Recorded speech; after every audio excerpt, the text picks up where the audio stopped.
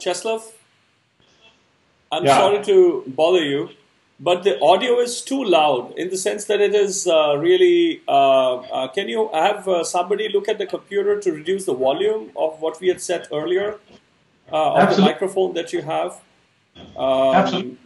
Everybody is enjoying it, but they cannot understand the note from one to the other. If you can kindly do that, we'll be very grateful.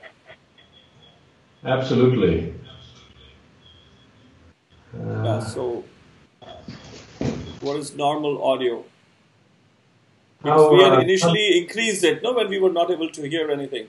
I think after the audio was set, it was not brought down. Yes. It's pretty low. How does it sound now?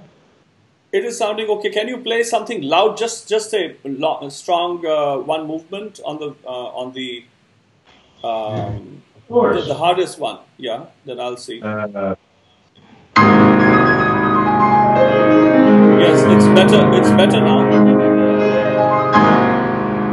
Can it go maybe 2-3 decibels lower? Of course.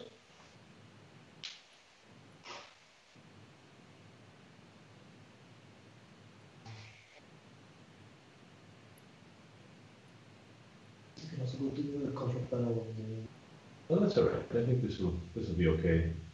Yeah, let's have a look.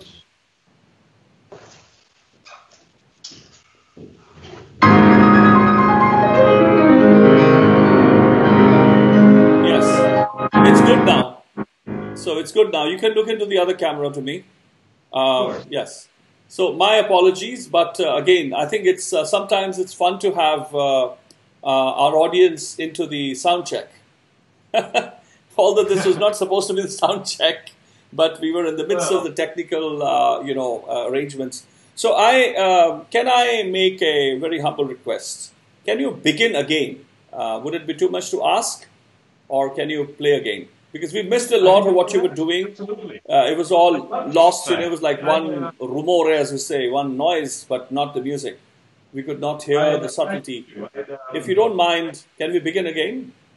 Absolutely. This is something I can do all day, so Yes.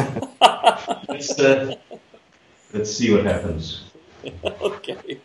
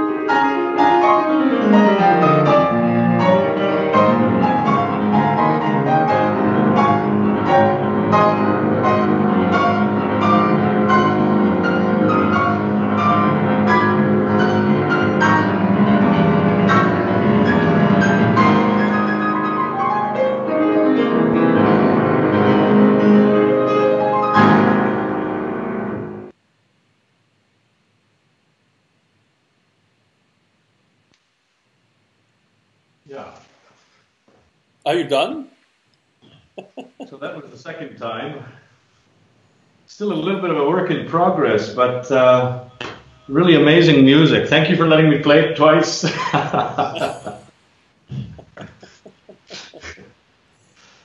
No, it was fantastic. You know, we've been trying. I don't have to be sorry. You don't have to be sorry.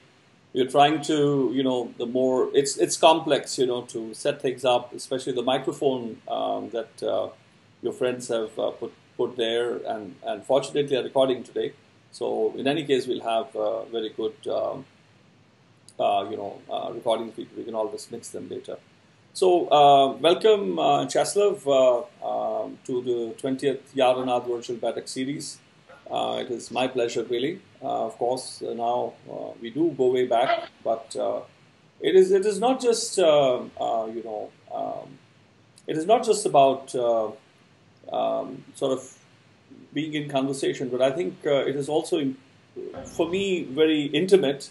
That we are going to be also talking about the Anād ensemble that I've finally been able to put together, and you're such an important part of that, and the kind of work we are, now we've already been working, we've been doing, sort of achieving now for the last 8 years.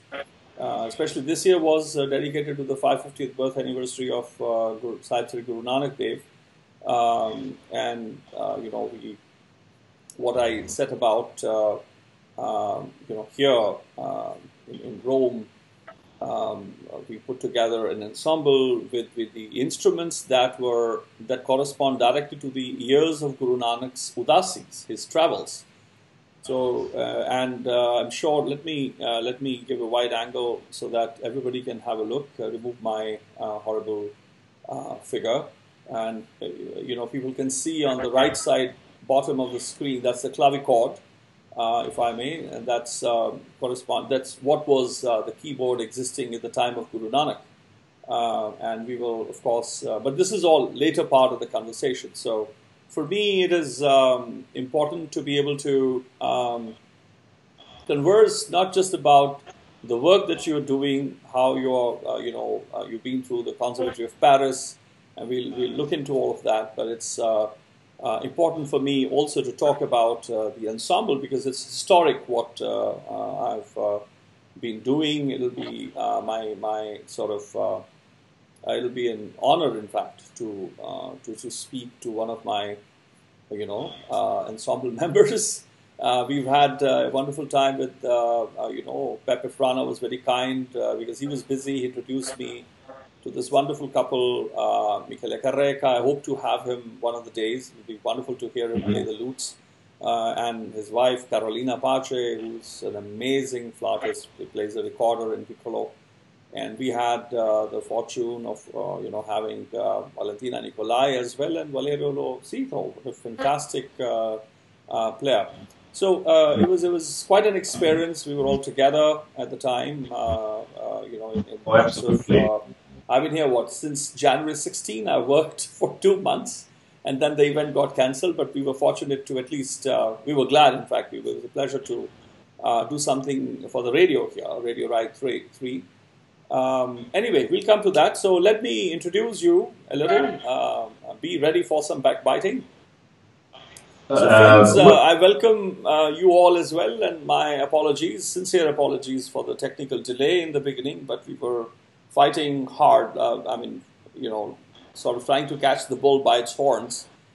Since, 1 o'clock today, we've been working on it. Cheslav has been there since 11, but it's been quite, quite difficult to get everything working, and that some of the checks, etc., even frames that I do have been done basically live on live view. So my apologies for that clumsiness, if you may, or faults all mine. My apologies. It is my pleasure to introduce to you Cheslav Bala Singh. He is the son of artist Hardev Singh and Dr. Maria Bartko Singh, who's a Polish, grand lady who's an art critic and teaches. Where is she? She's still teaching, Cheslav, your mom? No, no longer. She's retired now? That's right. What did she teach? Oh, she's an art historian, specializing in the Baroque particularly. And so, you know, ornamental, heavy gold, beautiful round cupids and things like that. Okay, some things like that. Okay. And so you can see that so the husband was the artist and the wife was a art historian. I just don't want to be in the house to listen to them talk about art. But they had two sons. They named Hardev Singh was a poet. He wrote poetry in Polish, in English, in Punjabi. And he was the first artist in resident artist at the Kila Sarai in Sultanpur Lodi in 2012. He stayed there for 6 months, and he painted, you know, he all the 31 raga, you know, he painted 31 raga, you know, sort of made these paintings, and also the barge of Guru Gobind Singh. So he produced, I don't know what, an amazing pace. 31, not just 31 raga paintings, the hawk or the barge of Guru Gobind Singh, and several other artworks in the 6 months that he stayed there. So I have a very, you know, beautiful, we were like family in the end. And Hardev and Maria Bhaitko Singh, they named both of their sons on the two companions of Gurū Nānak Dēv. So Cheslav full name is Cheslav Bala Singh, and his brother is Veslav Mardana Singh. So that is how you know, they've grown up. And Cheslav, of course, has grown up with some of the finest music of you know, Gurbāṇī Saṅgīta music, which includes so many elders, including Bhai Baldeep, Bhai Samun Singh, and others. Bhai Santa Singh, his dad, was very fond of listening. I mean, it was wonderful. In fact, Cheslav, when your dad would be painting, he would be humming Rag Tilang, because one of the Rababis used to be from your ancestral village. He learned Tilang was his favorite. He would be humming Tilang, singing and doing alap here and there and painting. So that was very beautiful. So, yeah, I mean, I always remember him as a hummer. He'd hum non-stop, and even sometimes while sleeping. I see. Okay. That's how much the music was imbued, you know. I see. I see. So here is your little brief, which Professor Francesca Casio has put together. She summarized your very big CV. I'm going to read out from that and maybe summarize it in Punjabi for our friends. Cheslav Bala Singh is a Canadian-born pianist and composer based in Poland. He studied piano under renowned musicians such as Dr. Sophia Moshevich, right? Moshevich. Regina Bodnaya, Raymond Spasovski, Jeannette Fujarczuk, Bogumił Nowicki. I mean, these are, pardon my pronunciation, and Dr. Jerzy Stryjniak. Did I say that right? As a soloist, he pursued... Jerzy Stryjniak. That's the way it's pronounced. It's a Polish name, but yeah, close enough. I have to learn. Okay.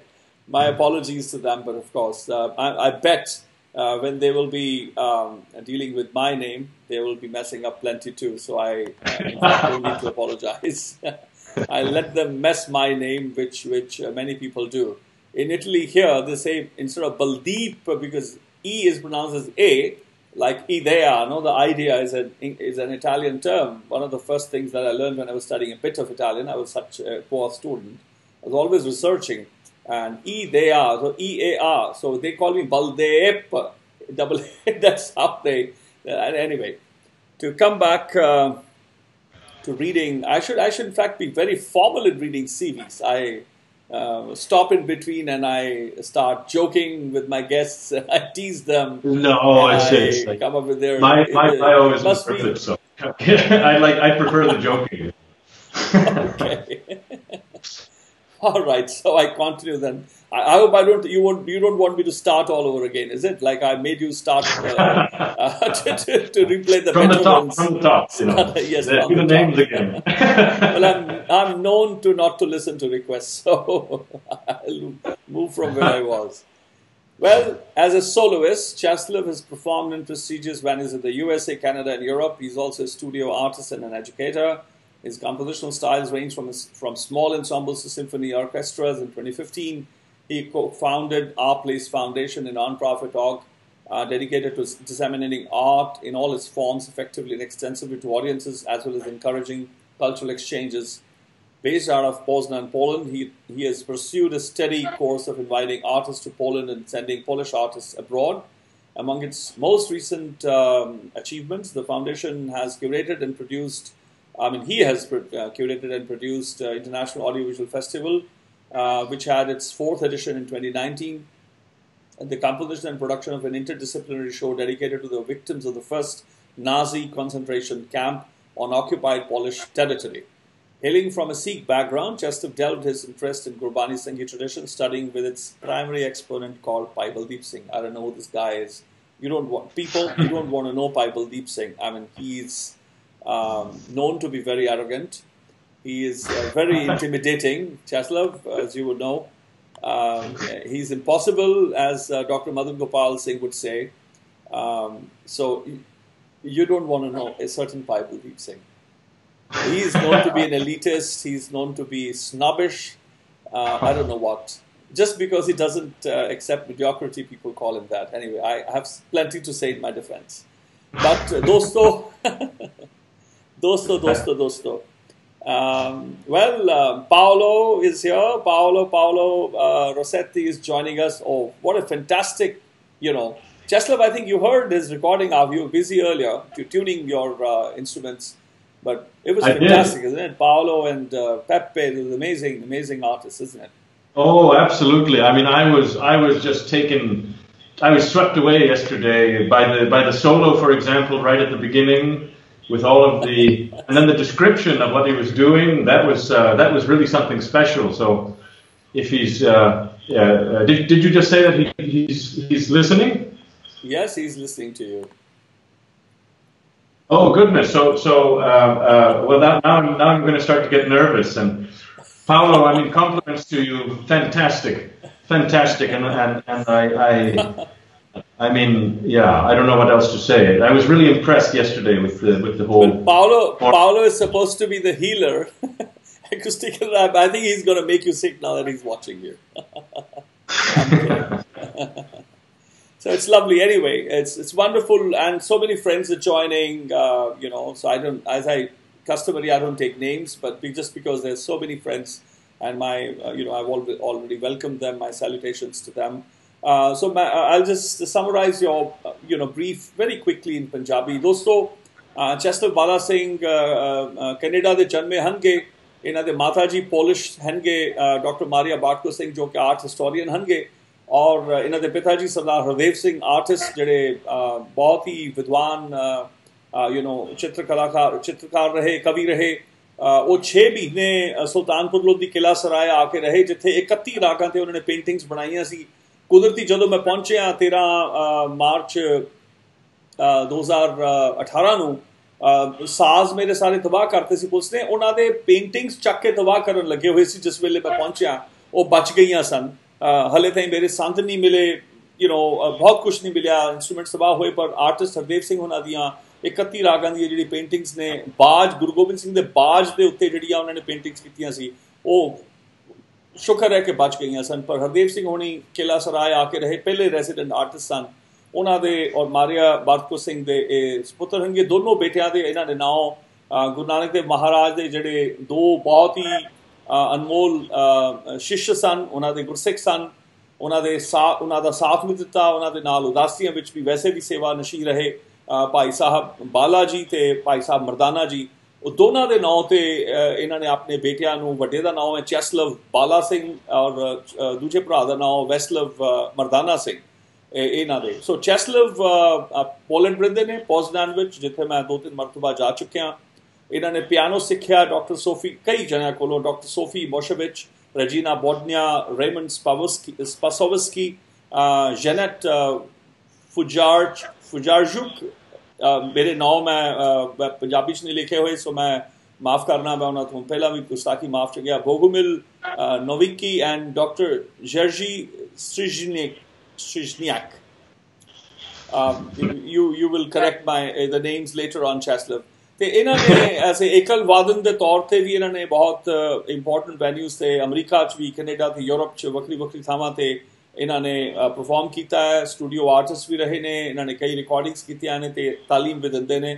ਔਰ ਇਹਨਾਂ ਦੀ ਜਿਹੜੀ ਬੰਦਿਸ਼ਾਂ ਬਣਾਉਣ ਦੀ ਇਹਨਾਂ ਦੀ ਜਿਹੜਾ range ਹੈਗਾ, ਜਿਹੜਾ ਇਹਨਾਂ ਦਾ ਦਾਇਰਾ ਹੈਗਾ, ਇਹਨਾਂ ਦੀ ਜਿਹੜੀ ਕਹਿੰਦੇ ਜਿਹੜਾ ਇਹਨਾਂ ਦਾ ਕੈਨਵਸ ਹੈਗਾ, ਉਹ ਬਹੁਤ ਵੱਡਾ ਹੈਗਾ। ਛੋਟੇ ਇਨਸੈਂਬਲਸ ਤੋਂ ਲੈ ਕੇ ਉਹ ਵੱਡੇ ਆਰਕੈਸਟਰਾਸ ਵੀ ਇਹਨਾਂ ਨੇ ਕੰਪੋਜ਼ ਕੀਤੇ, ਉਹਨਾਂ ਵਾਸਤੇ ਵੀ ਕੰਪੋਜ਼ ਕੀਤਾ ਹੈ। 2015 'ਚ ਇਹਨਾਂ ਨੇ ਆਪਣੀ ਸੰਸਥਾ ਬਣਾਈ, ਆਵਰ ਪਲੇਸ ਫਾਊਂਡੇਸ਼ਨ, ਜਿਹਦੇ ਰਾਹੀਂ ਉਹ ਵੱਖਰੀਆਂ ਕਲਾਵਾਂ ਦੀ ਸੇਵਾ ਕਰਦੇ ਨੇ ਔਰ ਲੋਕਾਂ ਤੱਕ ਲਿਜਾਂਦੇ ਨੇ। ਤੇ ਕਲਚਰਲ ਐਕਸਚੇਂਜ ਵੀ, ਸੱਭਿਆਚਾਰਕ ਜਿਹੜੇ ਐਕਸਚੇਂਜ ਹਨਗੇ ਉਹ ਵੀ ਇਹ ਕਰਦੇ ਹਨਗੇ ਪੂਰੇ ਯੂਰਪ ਦੇ ਵਿੱਚ। ਪੋਜ਼ਨਾਨ ਸ਼ਹਿਰ ਹੈਗਾ ਪੋਲੈਂਡ ਦੇ ਵਿੱਚ, ਉੱਥੇ ਦੇ ਵਸਨੀਕ ਹਨਗੇ ਤੇ ਇਹਨਾਂ ਨੇ ਇਹ ਆਰਟਿਸਟਾਂ ਨੂੰ ਬੁਲਾਉਂਦੇ ਵੀ ਨੇ ਪੋਲੈਂਡ, ਤੇ ਪੋਲਿਸ਼ ਆਰਟਿਸਟ ਨੂੰ ਬਾਹਰ ਵੀ ਭੇਜਦੇ ਹਨਗੇ। ਤੇ ਇਹਨਾਂ ਨੇ ਕਈ ਰੀਸੈਂਟ ਜਿਹੜੇ ਇਹਨਾਂ ਦੇ ਹਾਲ ਦੀ ਪਿਛਲੇ ਸਾਲਾਂ ਦੇ ਵਿੱਚ ਇਹਨਾਂ ਨੇ ਕਈ ਕੁਝ ਪ੍ਰੋਡਿਊਸ ਕੀਤਾ। 2019 ਦੇ ਜਿਹੜਾ 4th ਐਡੀਸ਼ਨ ਸੀ ਆਡੀਓ ਵਿਜ਼ੂਅਲ ਫੈਸਟੀਵਲ ਹੁੰਦਾ, ਉਹਦੇ ਵਾਸਤੇ ਇਹਨਾਂ ਨੇ ਕਾਫੀ ਕੁਝ ਕੀਤਾ। ਤੇ ਇਹਨਾਂ ਨੇ ਇੰਟਰਡਿਸਪਲਿਨਰੀ ਸ਼ੋ ਇੱਕ ਡੈਡੀਕੇਟ ਕੀਤਾ ਸੀਗਾ, ਜਿਹੜਾ ਨਾਜ਼ੀ, ਜਿਹੜੇ ਕਿ ਜਦੋਂ ਪੋਲੈਂਡ ਆਕਿਊਪਾਈਡ ਟੈਰੀਟਰੀ ਸੀ ਹਿਟਲਰ ਦੇ ਅਧੀਨ, ਉਦੋਂ ਜਿਹੜਾ ਪਹਿਲਾ ਕਨਸੈਂਟਰੇਸ਼ਨ ਕੈਂਪ ਜਿਹੜਾ ਸੀ ਉਹਨੂੰ ਡੈਡੀਕੇਟ ਉਹਦੇ ਉੱਤੇ ਇਹਨਾਂ ਨੇ ਇੱਕ ਵੱਡੀ ਰਚਨਾ ਵੀ ਕੀਤੀ ਸੀ, ਪ੍ਰੋਡਕਸ਼ਨ ਕੀਤੀ ਸੀ, ਜਿਹੜੀ ਬਹੁਤ ਹੀ ਸਰਾਹੀ ਗਈ ਸੀ। ਮੈਂ ਉਹਦੀਆਂ ਰਿਕਾਰਡਿੰਗਸ ਵੀ ਦੇਖੀਆਂ ਹਨਗੀਆਂ।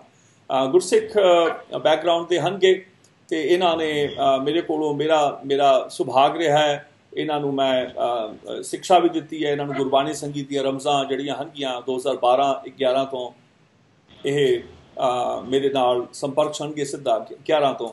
ਪਰ ਮੈਂ ਇੱਕ ਹੋਰ ਚੀਜ਼ ਦੱਸ ਦਿਆਂ, ਇਹ ਸਿਰਫ ਇਹ ਨਹੀਂ ਹੈ ਕਿ ਮੇਰੇ ਨਾਲ ਸੰਪਰਕ ਨਹੀਂ, ਇਹ ਜਦੋਂ ਪਹਿਲੀ ਵਾਰ ਮੇਰੇ ਕੋਲ ਆਏ ਤੇ ਮੈਨੂੰ ਕਹਿਣ ਲੱਗੇ ਕਿ ਮੈਂ ਨਾ ਕੁਝ ਕੀਤਾ ਇੱਕ ਤੁਹਾਡੇ ਬਜ਼ੁਰਗਾਂ ਦੀ ਗਾਈ ਹੋਈ ਚੀਜ਼ ਹੈ, ਉਹਦੇ ਤੇ ਮੈਂ ਨਾ ਪਿਆਨੋ ਦੇ ਕੁਝ ਪੈਟਰਨਸ ਉਹ ਕੁਝ ਬਣਾਏ ਨੇ, ਉਹਦੇ ਤੇ ਕੁਝ ਕੰਮ ਕੀਤਾ। ਮੈਂ ਬੜਾ ਹੈਰਾਨ ਹੋਇਆ। ਤੇ ਇਹ ਬੋਸਟਨ ਆਏ ਸਨ, ਮੇਰੇ ਸ਼ਾਗਿਰਦ ਹਨਗੇ, ਡਾਕਟਰ ਆਪਣੇ ਹਰਸ਼ਦੀਪ ਵਾਲੀਆ ਇੰਜੀਨੀਅਰ ਹਨਗੇ, ਉਹ ਤੇ ਉਹਨਾਂ ਦੇ ਘਰੋਂ ਪੁਨੀਤ ਉਹਨਾਂ ਦੇ ਘਰੇ ਉਦੋਂ ਅਸੀਂ ਬੈਠੇ ਸਾਂ। ਤੇ ਇਹ ਉੱਥੇ ਬੜਾ ਪੁਰਾਣਾ ਜਿਹਾ ਟੁੱਟਾ ਜਿਹਾ ਵਾਜਾ ਪਿਆ ਸੀ, ਉਹ ਵਾਜਾ ਲੈ ਕੇ ਨਾ ਇਹ ਵਜਾਣ ਲੱਗ ਗਏ। ਤੇ ਮੈਂ ਪਛਾਣਿਆ, ਮੈਂ ਕਿਹਾ ਤੇ ਜਾਣੀ ਪਛਾਣੀ ਕੋਈ ਚੀਜ਼ ਲੱਗਦੀ, ਕਿਉਂਕਿ ਬੰਦਿਸ਼ ਨਹੀਂ ਵਜਾ ਰਹੇ ਸਨ, ਉਹ ਬੰਦਿਸ਼ ਦੇ ਨਾਲ ਜੋ ਇਹਨਾਂ ਨੇ ਅਰੇਂਜਮੈਂਟ ਕੀਤਾ ਸੀ ਉਹ ਵਜਾ ਰਹੇ ਸਨ। ਪਰ ਮੈਨੂੰ ਸ਼ੱਕ ਪਿਆ ਤਾਂ ਰਾਗ ਵਡਹੰਸ ਦਾ ਕੁਝ ਲੱਗ ਰਿਹਾ ਹੈ। ਤੇ ਮੈਂ ਕਿਹਾ ਕੰਪੋਜੀਸ਼ਨ ਕੀ ਹੈ, ਤੇ ਇਹਨੇ ਹਲਕੀ ਜੀ ਵਜਾਈ ਤੇ ਮੈਂ ਕਿਹਾ ਤਾਂ ਵਡਹੰਸ ਦੀਆਂ ਅਲਾਣੀਆਂ ਨੇ। ਸੋ ਮੇਰੇ ਦਾਦਾ ਭਾਈ ਸਾਹਿਬ ਅਵਤਾਰ ਸਿੰਘ ਹੋਣਾ ਦੀ, ਭਾਈ ਗੁਰਚਰਨ ਸਿੰਘ ਹੋਣਾ ਦੀ ਗਾਈ ਹੋਈ ਅਲਾਣੀਆਂ ਦੀ ਰੀਤ ਇਹਦੇ ਵਿੱਚ ਇੰਨੀ ਜਜ਼ਬ ਸੀ, ਇੰਨੀ ਰਸੀ ਹੋਈ ਸੀ ਰਾਗ ਵਡਹੰਸ, ਕਿ ਉਹਦੇ ਉੱਤੇ ਇਹਨੇ ਪਿਆਨੋ ਦੀ ਅਰੇਂਜਮੈਂਟ ਬਣਾਏ, ਜਿਸ ਤੋਂ ਸਾਡਾ ਫਿਰ ਸੰਵਾਦ, ਮੈਂ ਹੈਰਾਨ ਹੋ ਗਿਆ ਕਿ ਇਹ ਤਾਂ ਵਾਕਈ ਇਹਦੇ DNA ਦੇ ਵਿੱਚ, ਯਾਨੀ ਕਿ ਰੋਮ 'ਚ ਗੁਰਬਾਣੀ ਸੰਗੀਤ ਦੀਆਂ ਜਿਹੜੀ ਕਹਿੰਦੇ ਵਿਦਿਆ ਜਿਹੜੀ ਰਸੀ ਹੋਈ, ਔਰ ਪਾਰੰਪਰਿਕ ਵਿਦਿਆ ਜਿਹੜੀ ਗੁਰੂ ਸਾਹਿਬ ਦੀਆਂ ਆਪਣੀਆਂ ਰਚਨਾਵਾਂ ਨੇ ਉਹਦੇ ਨਾਲ ਇਹਨੂੰ ਇੰਨਾ ਚਾਅ ਰਿਹਾ, ਇੰਨੀ ਖਿੱਚ ਰਹੀ। ਇੱਥੋਂ ਸਾਡਾ ਸੰਵਾਦ ਸ਼ੁਰੂ ਹੋਇਆ। ਸੋ ਮੈਂ ਹੁਣ ਇਹੀ ਗੱਲ ਅੰਗਰੇਜ਼ੀ 'ਚ ਵੀ ਦੱਸਦੇ ਹਾਂ, ਜਿਹੜੀ ਖਾਸ ਕਰਕੇ ਰਾਗ ਵਡਹੰਸ ਵਾਲੀ ਜਿਹੜੀ ਮੁਲਾਕਾਤ ਹੈ। Friends, I, of course, apart from sharing in Punjabi his, the brief of biography which Dr. Francesca Casio put together for me very quickly, condensed it. It was a very long one. And, but then I shared the first time when he actually came up, I was teaching a retreat, either before the retreat or after, at one of my students' place, Harshdeep and his wife, Puneet. I was in 2011-12. And he said, I want to show something. He had come all the way from New York, and just to show me that, basically, I was wondering, why is he coming around? I mean, people don't usually travel so many, hours just to meet and go back, the back way. So, and he wanted to, he said, I want to show you something. I've come all the way to show you something, and I want you to check if it's okay, if I'm doing the right thing or not. So I was like, I said, what would he be wanting to show me? He's a pianist, right, out of the Conservatory of Paris and blah, blah, blah. And he's teaching at the New York Conservatory at the time with one of his former professors. And then I said, well, okay. So he started, there was a very, broken harmonium. And he started playing on that. I said, that sounds a bit like Rag Vadhans, but what is it doing? Because he didn't tell me what composition it was. So then I said, but what is this composition? What you're doing? He says, it's an arrangement I did with of this composition. And he said, which composition? He started playing. It was the Alhania of Gurū Nānak, the original composition of Gurū Nānak. And I was shocked that how could a fellow who's never been really in Punjab, he's born out of, I mean, half the world across from Punjab, and he's got an ear for this. And he has not just that, but he has actually created, I mean, composed an arrangement that goes along with that. So that was our first actual interaction in terms of me, bearing witness to what he was up to. And I think there are many friends who are outstanding pianists in the world, his age sakes. But one of the reasons why he stood out for me, and the reason why he is I'm having an even conversation, is also because of this bridge between the West and the East, in a way, from the finest of the Western classical music and the finest of the South Asian classical music. And Cheslav is one of the very few factors who has delved into the Gursikh, Gurbāṇī Saṅgīta. Like, you have very few people like Dr. Niranjan Khalsa, who's teaching at the Loyola Marymount University in Los Angeles. She's a PhD from University of Michigan. She's studied with Professor Arvind Mandir, and she did her undergrad, etc., from Hofstra University. And then we've got Professor Francesca Cassio, who's now the Sikh Musicology Chair at New York. So we've got few people now who are doing a very serious study, and they have a very sound background in the Western classical music or Western music, and then having a interest and wanting to spend lifetime or years and years of dedicated research into the music of the Guru's court, of Gurū Nanak's endowments. So that I thought was which stood out, and I was interested in having Cheslav in this conversation. And so I'm grateful, Cheslav, that for all that you have your interest in Gurbāṇī Saṅgīta, and the fact that you have you don't have a flirtatious tendency. Many people just do it for the sake of it, just like having a little sidekick kind of a thing. But for you to work, and I may also mention that all the notations that I write in Gurmukhi, in Punjabi, Cheslav is the one who does them into. Let me see if I can find something here. Yeah, for example, this might be fun. Now, for example, this is, look at how mad I am. So it is 4:45 a.m., 4th of February 2020. And you can see Rag Gaudi Purbi Deepaki, and we are Reggio Emilia Roma at the Institute of South Asian Studies. And this is the prelude you can see. So this is what I wrote, right? And it's multiple pages, right? And then he would do something, he would, for example, I'm just showing just random, any page that comes for the sake of brevity. So Cheslav does this. So clavichord like that, and Tika Tal Sulfak Bhai Baldeep. So Cheslav has been a wonderful partner in that sense, that anything I write in Gurmukhi, in Punjabi, I will write the music, because I don't read Western notation and I don't write in Western notation. But Cheslav has been my, in a way, production assistant, in the sense that he's, or I don't know what to call, you're my transcriber, is it? Am I? Well, now I'm not sure, and now I'm getting embarrassed, because now everybody knows where to look for the mistakes. They know if there's a mistake, it's my fault. No, you're telling everybody. No. Well, it is normal, because you don't really read Gurmukhi, then you always are making an effort. The sa becomes the ma sometimes, and so on. But that's the fun part. But that's anyway. Those are small, gaudy details. But I'm just sort of introducing our our work, in the sense, to people, because it matters. I will ask you, in fact, to tell about what is it that that is happening. What I'm writing. In fact, as we have just spoken about, we'll come to your work. What do you think? How do you see what I'm writing? What the music is being written? It's not for the It's not about me. It's about the work, because future has already changed. The die has been cast. The Gurbāṇī Saṅgīta will not be the same anymore. It is not like many people have copied. Like when I said at age 18 that I'm going to be setting up an ensemble using the instruments of, Guru's court. At that time, I was the one who was reviving. In the process of recovering the instruments, nobody else knew the names. This is like later 80s. And some people heard my idea, then some people took the idea, eavesdropped it gave the idea to Badu Sahab, for example. They just copied the idea without understanding. So it's about 10,000, 5 this and 5 that, but they're playing in unison and there's nobody to teach them proper, no playing. But that's, again, I'm not interested in offering a critique or analysis of anybody. That's not the purpose today. But the idea of having an ensemble has been copied, but nobody understood how is it that I was in the process of forming the ensemble. It is not that you just take 20 instruments and put them together and play tee tee tee tee tee tee tee tee tee tee tee tee. This is not what the idea of an ensemble is, or an orchestra, the symphony. So the Sultanpur Lodi Conservatory, whenever we form, once these politicians have had some sense knocked into their heads, and the bureaucracy and the police officials, once it forms, it will be a very unique kind. Music, to my knowledge, Naushad in Bollywood or in the Indian film industry brought the 100-piece orchestra. But they were mostly playing in unison, and I've shared some of the things with Cheslav, and maybe he can shed light on that, what he thinks, how the orchestrization was done.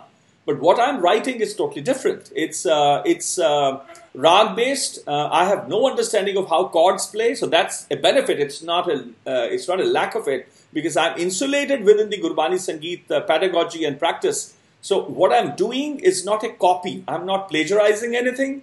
I'm not copying ideas of chords and harmony, this and that. I'm trying to find solutions which are ragic, which are thalic, if I may. What do you have something to say? I've spoken, I guess, plenty. Well, I mean, I have so many things to say about that. So I think it might be a good place to start about just like, for example, from my perspective, I was educated only in European music, let's say, generally speaking, and now I've been able, by good fortune, really, by luck, to expand that a little bit, and also to go a little bit beyond the let's say the traditional timeline of European music, a little earlier sometimes, as well, all the way up to the present day, because we do contemporary music as well, and so I think that some of the things that really strike me, I think that might be an important place to start right now, that really impress me, let's say, about Gurbāṇī Saṅgīta, particularly, is, for example, one of the first things that just kind of bowled me over was in the Alanya, actually, and I didn't know, by the way, that it was actually called that. When the first time we met, you told me, and then I had to figure out what it all meant. But for example, when I first was learning, like, let's say, to listen to that, I mean, it's rather difficult for somebody like me who grew up playing notes and things like that, and listening to music from about, let's say, 1700 until about the end of the 19th century. To kind of react to it. So it was difficult, for example, for the first little bit to understand how to count this music and to be able to recognize the melodies. But one of the first things that I did when I was able to do that after after listening to this piece for a little while, was that I mapped out the form of the piece in kind of my own primitive way, just so I could have a reference to see if something was going on. And then I saw that the form that came out of that particular recording that I was listening to was a mirror form. I mean, it was exactly like if you put your two hands, and each of the sections is a melodic section, and it flipped over just like that in a perfectly symmetrical way. And so when I looked at that, and I kind of sat back and I said, well, wait a minute, there's something going on here that I don't understand.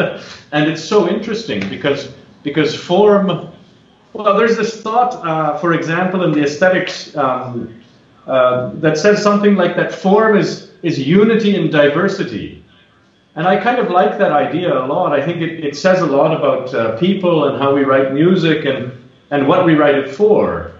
And so I never grew up with that kind of a knowledge of that. Now I did have, of course, some exposure to the repertoire and generally the cultural context, of course, through my dad, who, as you said, sometimes hummed, but not only did he hum, he also sometimes put recordings on, and so there was always some kind of a background contact.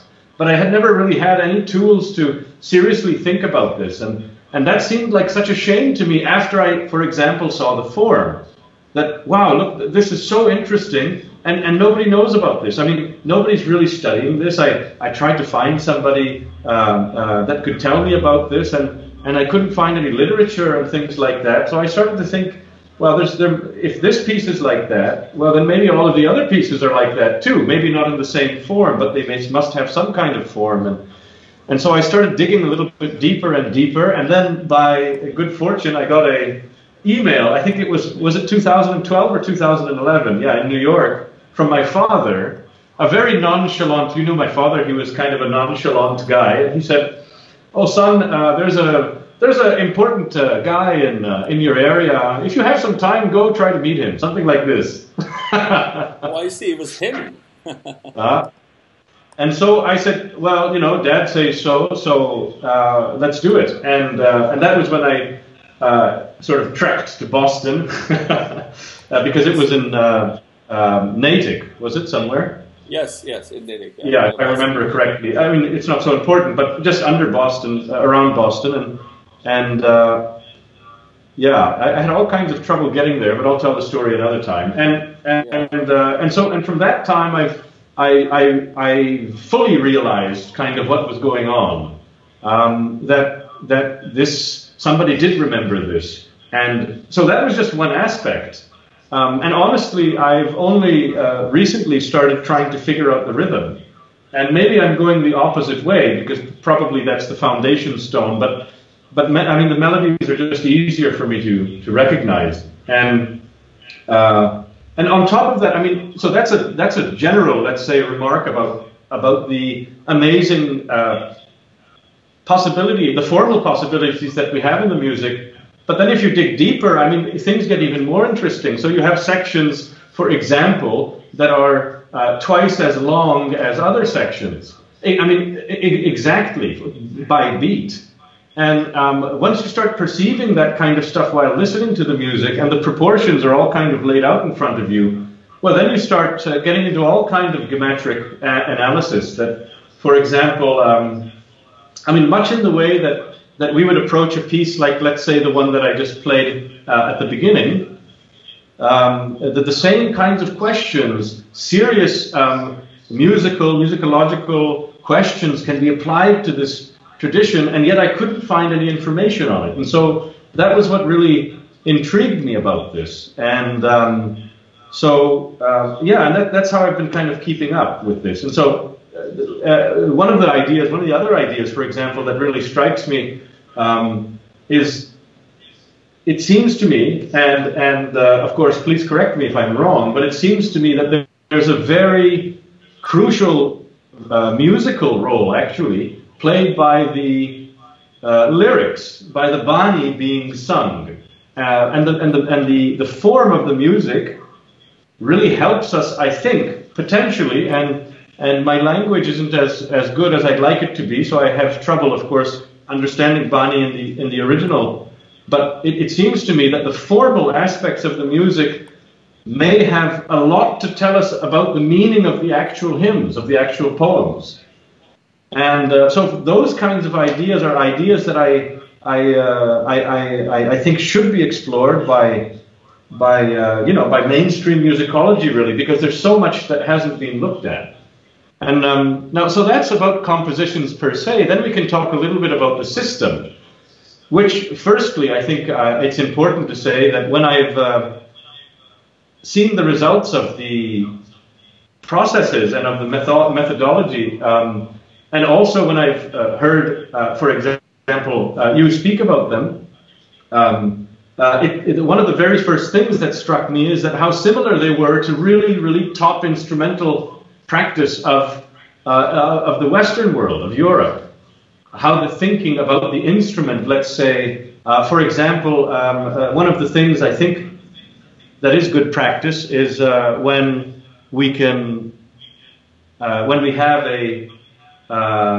somebody who wants to learn an instrument, the first thing that you have to do is become familiar with the possibilities that you have on the instrument.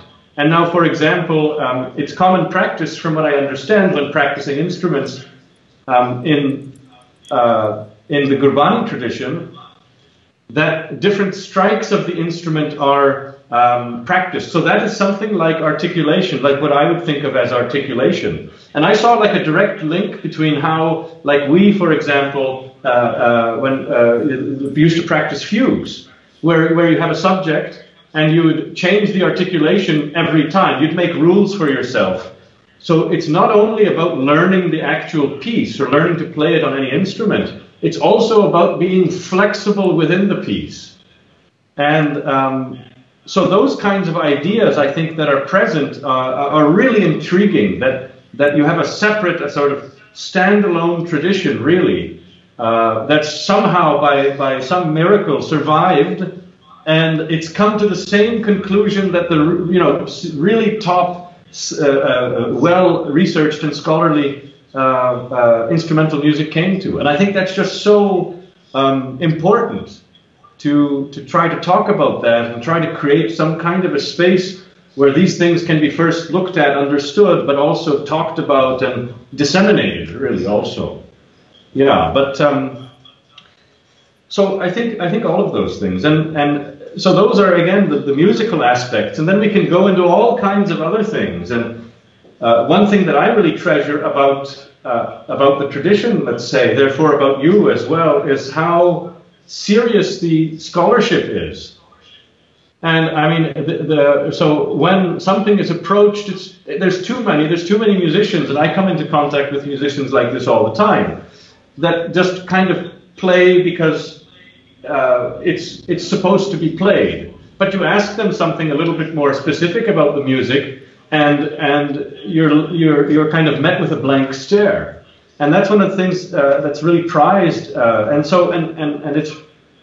example, Beethoven was a guy who took music extraordinarily seriously, and I think not enough musicians learn from that, and so it's a really good practice. But Beethoven, it said when he was, for example, writing his mass, his Missa Solemnis, which was the D major mass, he wrote it in about 1821-22, actually the same time that he wrote that piece. That was the third movement of a sonata, and he wrote the sonata at the same time. Before writing it, he spent about almost 2 months, from what I understand, in a library, studying music, studying Bach and studying Gregorian chant, and learning about how these old guys, how the older music dealt with certain problems, dealt with certain liturgy. That's serious. And I think a person that tries to play Beethoven without at least attempting, because people have, of course, different opportunities. So sometimes you don't have enough opportunity or, I mean, resources, but at least attempting to understand those kinds of things, I think it becomes very difficult then to play Beethoven properly. So prizing that kind of serious approach to music, I think, is something I also very much appreciate in the Gurbāṇī tradition, and where it's very present, from what I've been able to notice. So, okay, so that gives us a little bit of the context, but I think you asked about the work in particular. But we'll come to the work now later. We've spoken enough. Yeah. Let's have a break from talking. Of course. And you've played the Beethoven Sonata. We'll talk about that also. You can analyze it for us later. What can you play next? Can we play some Bach, maybe? You've had Beethoven. Absolutely. That you mentioned about Bach, that Beethoven was studying Bach also. Can we go there? Can you? Oh, absolutely. I mean, plus Bach. Yeah. So I don't know, maybe a short prelude or something like that. It can be long too. We have all the time. Once again.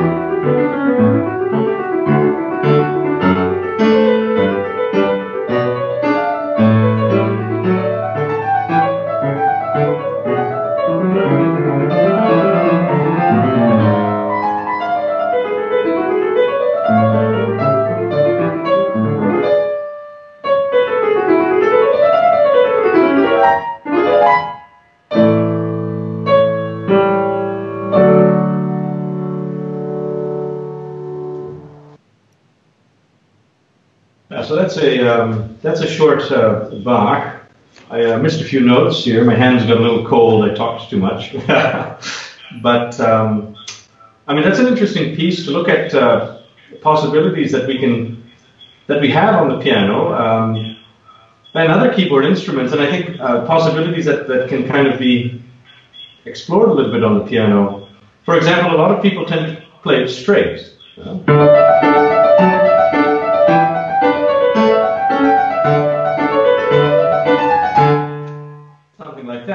Where all the sounds sound rather even. But I think a lot of very interesting, almost dance-like elements of the music come out if we try to phrase it in some kind of a, if I can exaggerate the phrasing a little bit, for example,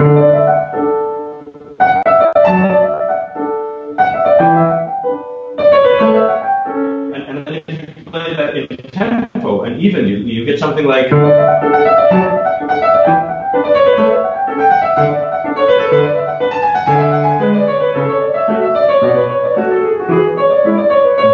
and so on. And I think those kinds of possibilities are really interesting to explore in those Bach preludes, because luckily, I guess, or maybe unluckily, but at the time there was no real habit of phrasing music, let's say, or giving dynamic marking, so we can take a little bit more freedom with those kinds of pieces.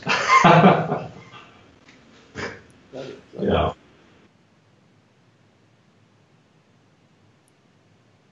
Yeah. So, would you like to play something?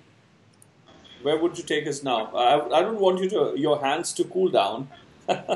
So let's have a session. Of course. Let's. Well, I mean, well, what I was saying earlier. I mean, I don't know how much we want to hear me play, really, but I can talk a little bit about the things I was talking about. For example, with the changing of articulation in themes. If we take a Bach fugue, let's see if I can remember a few notes. And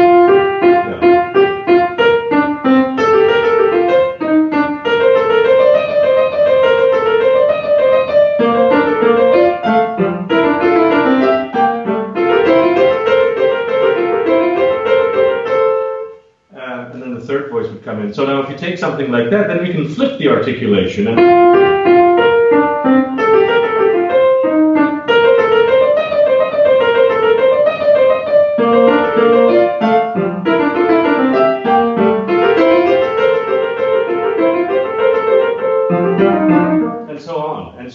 We can really play with those. That's always an interesting possibility.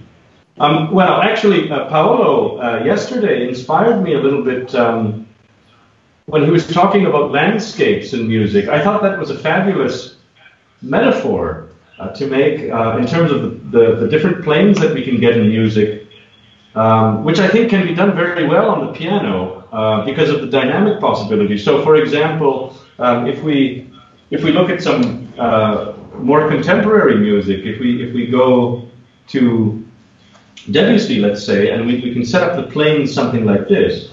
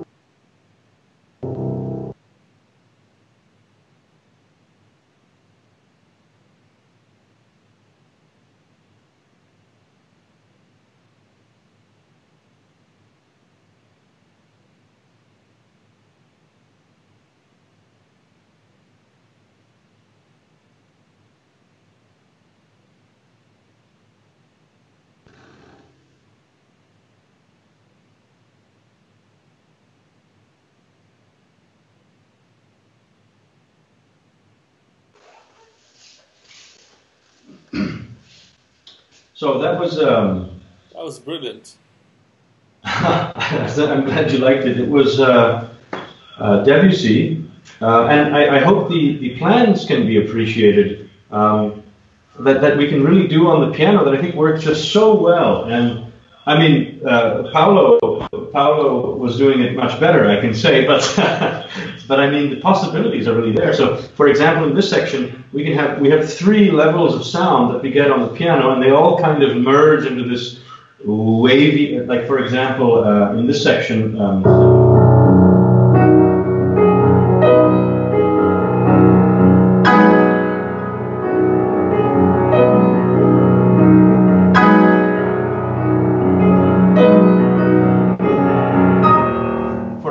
I mean, that's so we have this really low,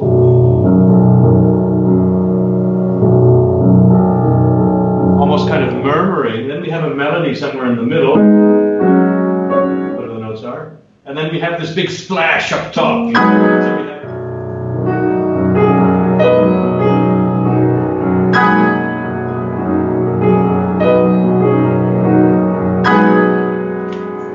and so that kind of, and I think the metaphor that Paolo used yesterday was fantastic about it being like a landscape. I mean, maybe this is, though, I mean, this piece does have a story behind it. I don't know, you want to hear the story? Yeah, sure. So Debussy was a guy that he always put the title of pieces at the end of a piece, and so as not to suggest anything by his titles to the player. He wanted the player to come up with his own imagination of it, rather than put it at the beginning and make it obvious. And so that's kind of interesting. And this piece in particular, it's a prelude. It's called La Cathédrale Engloutie in French, which of course in English means the sunken cathedral. And it's based on a legend from I believe it was Britannia in France, and the legend is about a cathedral that was underwater. It was a sunken cathedral, and a certain day the cathedral appears out of the water. It comes out with all of the organs playing and everything, and then in the evening it goes back down underwater. And so that kind of, that story I think helps a lot in the imagination of this piece, where we start off with this kind of underwater world, but you hear, it's almost like you're an inhabitant and you hear the bells from far away, which by the way is of course a technical aspect of piano playing that we can get. So when we play with flatter fingers and play with the pillows of our finger, then we can get a softer or a faraway sound, whereas if we play with our curved fingers, we get a very direct sound. And so it starts off with this underwater.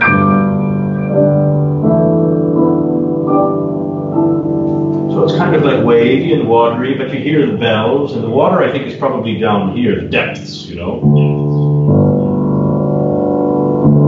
then you have the bell again.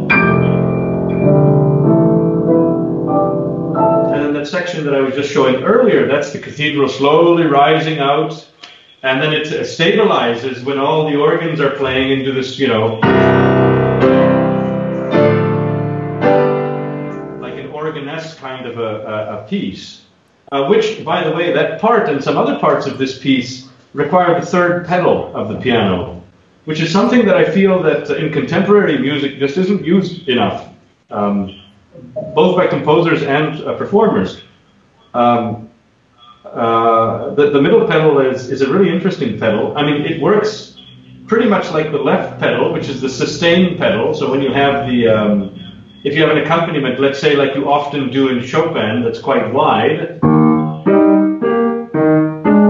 but that's supposed to be the background, so you want to play it, and then you can put a melody on top of that.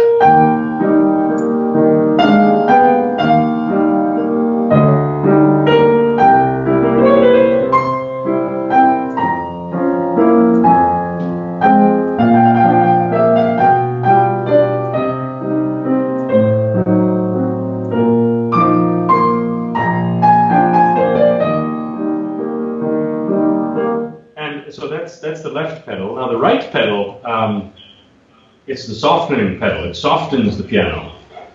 So in a very simple, now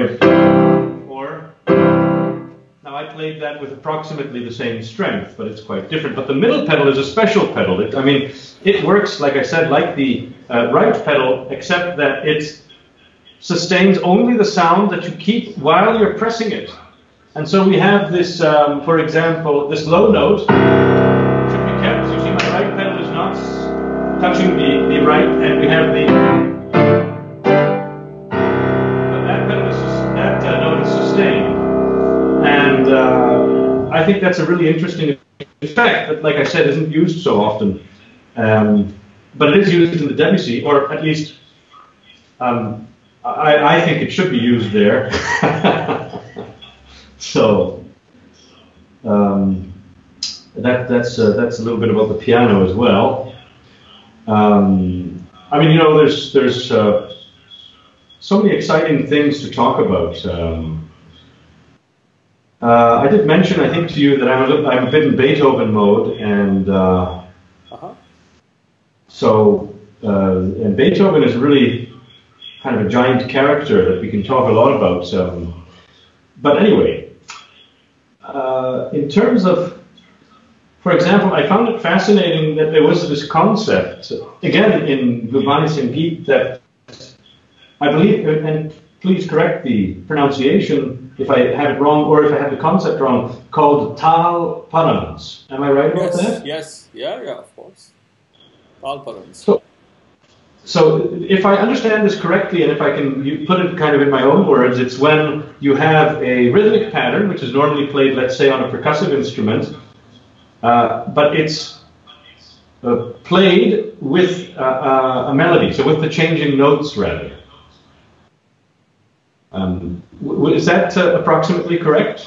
Yeah, of course. There are the tar parans, not tal, but tar is string parans, basically musical note, parans using musical notes. So I think something like that might be very interesting to look at, let's say from a perspective of Beethoven. And I'd be curious to see, if I may, I don't know if I'm allowed, but may I ask a question? Sure. So there's this, for example, this fragment towards the end of that piece where it starts with the flipped over fugue, so it starts with the longish theme.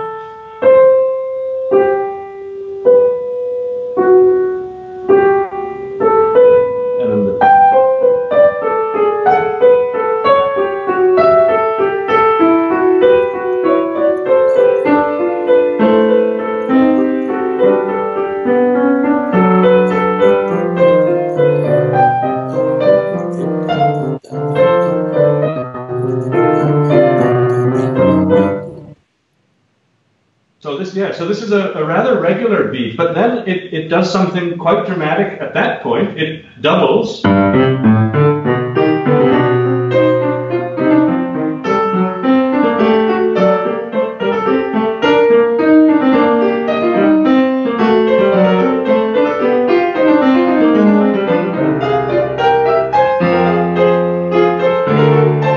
then we have the theme in this section.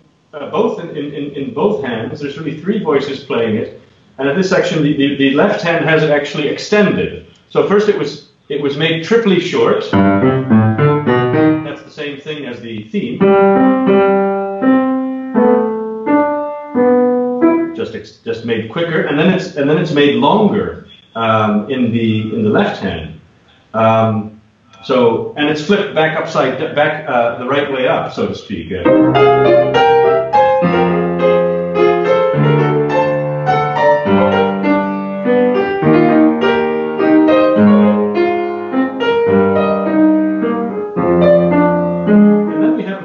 Mysterious part for me, where the tempo is doubled even more, but the theme remains the same, the melody. And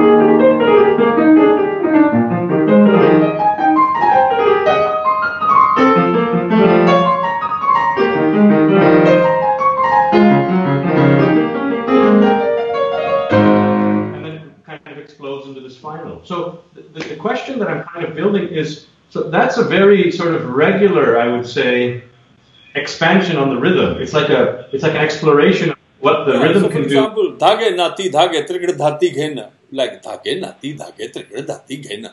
So these are patterns. Basically, the chand or the rela and chapkas. There's a very fatkis, for example. They're basically chand patterns having one pattern and making multiple, like Mishra Jati, as we would say. Yes. You have one base pattern, and then dhage nati dhage dhage nati dhage trigada dhati ghena dhage nati dhage dhete dhete trigada dhage dunga nage trigada dhati dhage trigada trigada dhati da. So, for example, exploring like that. Yeah. So the accents were sort of shifted there. So that's the exploration. Yeah, I think that's fantastic. And so, in terms of, you can have, for example, heavy words like a dhage nati dhage or kitta dhage dike nage dike dhage dike nage dike dhage. So kitta dhage dike nage dike dhage. So you have the dirgha inside. The dir or the heavy before or after. You can choose. If you're doing 4, you can make kedha digga nage. So kedha is the second is heavier. Kedha digga nage, kedha digga nage, kedha digga nage. So you can always make those stresses. You can, as we call sarkaroni, you take the stresses on a walk, on a stroll, and you can make, if you're going 16 times the pace, the art would be to make any one of those 16 times the beat heavier and the other softer. Yeah. I see. You're Yeah, and so that between Lagu Guru Pulita, one beat, or a Guru is 2 beats, so you can have 1 beat, 2 beats, or blends of 1 and 2, that's 3, or multiples, and Pulita is subtle. And then the Rasva Dirgha, because the melody, Rasva should always be mellifluous, and Dirgha is profound, again is a Pulita subtle. So these 6 between them can make a fantastic, portraiture. Well, that's super. That's so interesting because the structure remains the same and the accents are moved over, and here it's almost like the opposite, where the accents stay the same, but that's really interesting. So that is, it's not just that is one composition you played. So you have multiple things. I mean, if there's a concept, you can always reverse them. So you can have, for example, the same, dirgha, let's say the first out of the 4, or first out of the 3, dhagin, dhigin, nagin, tittat, katrik, dhettat. So the first one is there.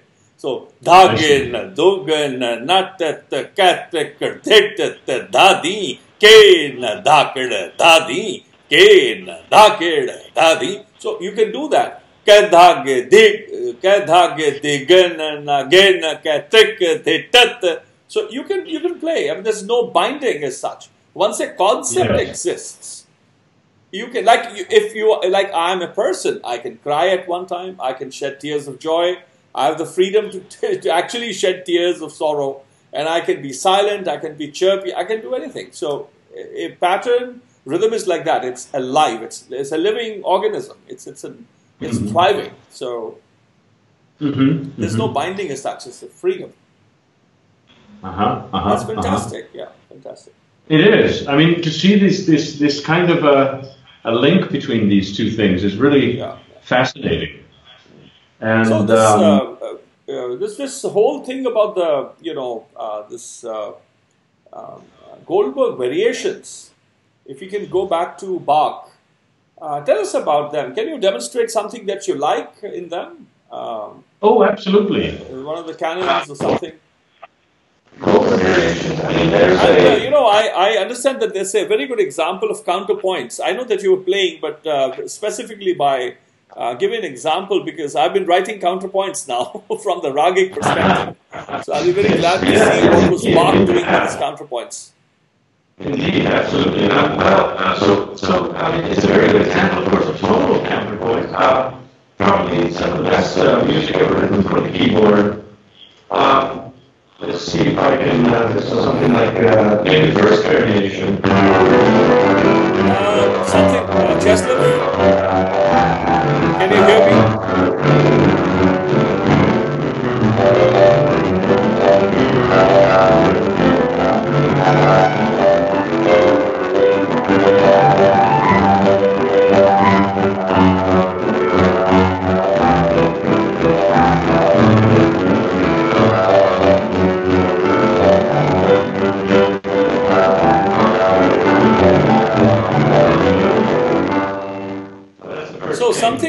to the microphone again. The distortion has come back. Yeah, now it's better. No, it's not. Hello, can you say something? Yeah, sure. Is it an auto? Does these microphones, do these microphones automatically switch to, they mirror automatically, or they are not set on manual mode? They're changing. Just now it changed. Everything changed. There's a distortion which was absolutely fine, like a krr when you speak. There's a distortion. Let me check very quickly, if I may. Yeah. It should be all right. So just can you mute once your microphone and switch it on? How is it now? No, there's a distortion there still. Well, nothing's changed exactly. It's difficult for me to move back. And now? No, it's the same. It's just crackling. It's just...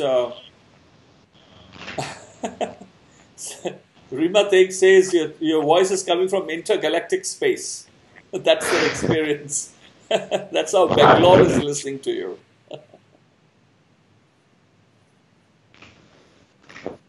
Jackie Singh says it's crackling. That's strange. The settings haven't changed. It's okay, not a problem. We can... It was all wonderful before. Suddenly it changed. It was all good moments ago. Then just before you began to play, it somehow started crackling. I don't know what it could be. The connection. Maybe is the how does the video? Is the connection maybe following those? No, it's the audio. I don't know. Charles saying maybe you can log back, but I don't know if that's a good idea right now. I don't know if it's to do with Skype, because it maybe the microphones, you're connected to this very large, microphones. None of the settings change. I just lowered it. They're really low, so I can't imagine that. Maybe we can try to reconnect. Yes, just try to reconnect. Yeah. Okay. Let's do that. Let me call you back, okay? All right. We'll see. Well,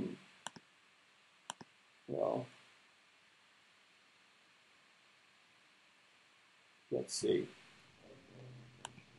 Yes, I am here. No, it's still there. The same sound issue. Let me call you back.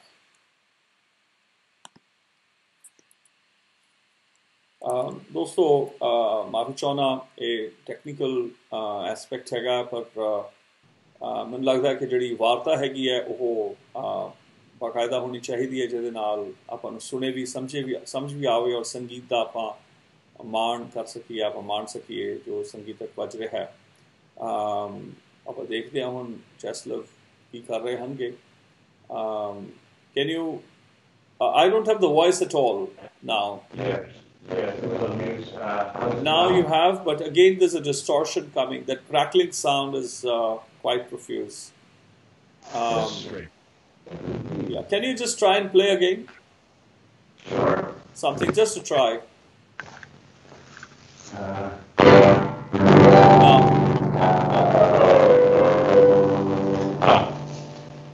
Yeah, there's a big problem. Well, maybe I can try specifically to the computer microphone. Maybe that'll be okay. Yeah. And you need to maybe put the other unit, the camera. I tried to call it. Nobody. I think you have to accept the call in the other side as well. How is the input now? Oh, much better. Yes, much clearer. Okay. Can you play and can you? I'm calling on the other device as well. Okay. Let me. Yeah. Just hold on a second. And just a sec. And there we go.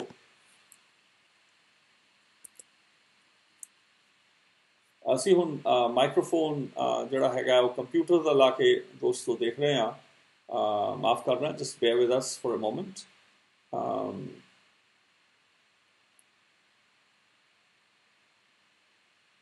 So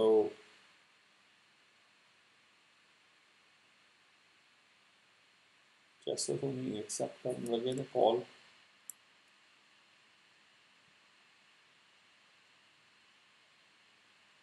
Okay. So the other one is not on yet. Yeah, it's I can't see a call coming through. Okay. Just a sec. Sure.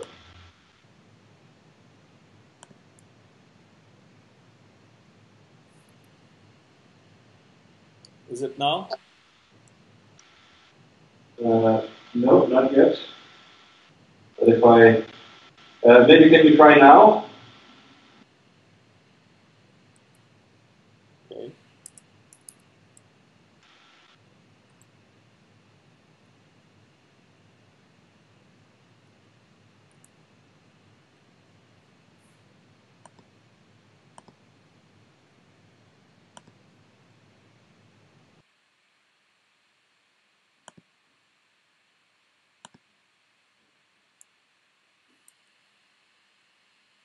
I'm not getting a call on the Singhi account.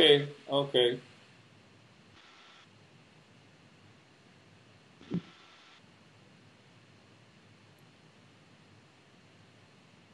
Just see now if it comes.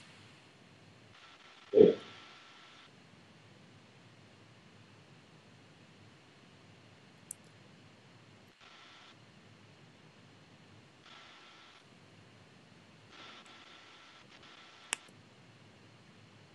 Did you get it? No, nothing's coming. Okay, let me dial all together again.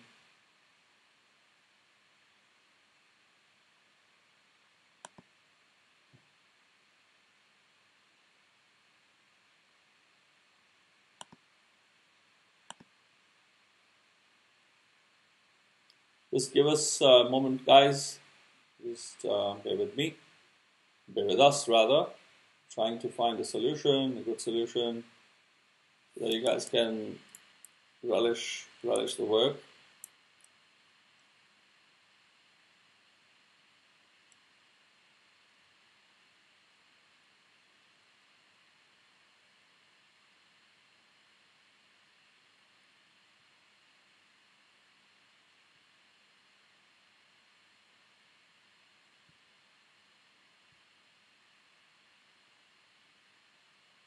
Yes, it's okay now. Yeah. Okay. Yeah.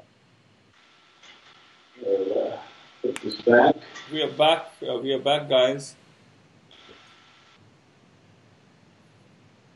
So all those BBS haters who are leaving the call, I hate you just because we are trying to sort the things out for you guys, and you have the courage to leave the call. I love that.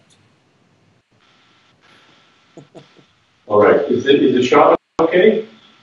I wouldn't do that, people, if I was on a call like this. Pardon? Yes, you can now sit down. It's okay. Okay. Yeah. Oh. Okay. That was a technical hiccup. So anyway, yeah, let's play something now with Sure. Well, we were just speaking about the Goldberg variations. I think it's a great piece because it's one of those pieces that where the story behind it doesn't really tell us anything about the piece, and because it's a fantastic piece. I mean, it's I would say it's probably the most influential piece of keyboard music that we have, and the story goes that it was written because there was a count who couldn't fall asleep. and he commissioned Bach to write extremely long variations to help him fall asleep. And so that first variation that I was playing, if we play it like that, I mean, it's very difficult to imagine somebody falling asleep to it. You know, we have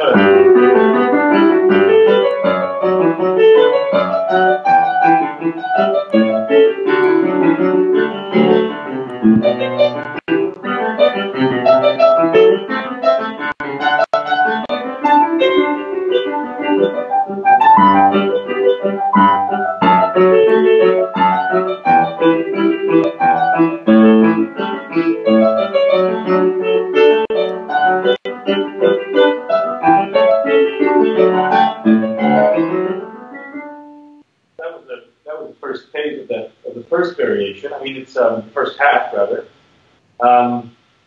And maybe that's not the best example of counterpoint, though it's quite easy to imagine what it is, where you have the theme-like structure in the right hand first. And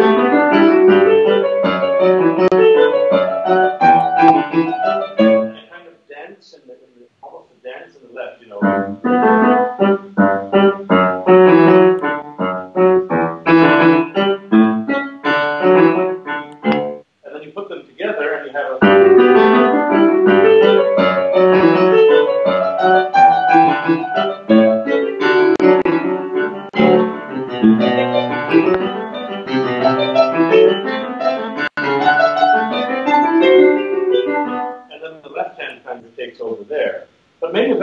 Is one of the later variations, maybe like this canon. It's the canon that's written at the interval of a sixth. And so we have a...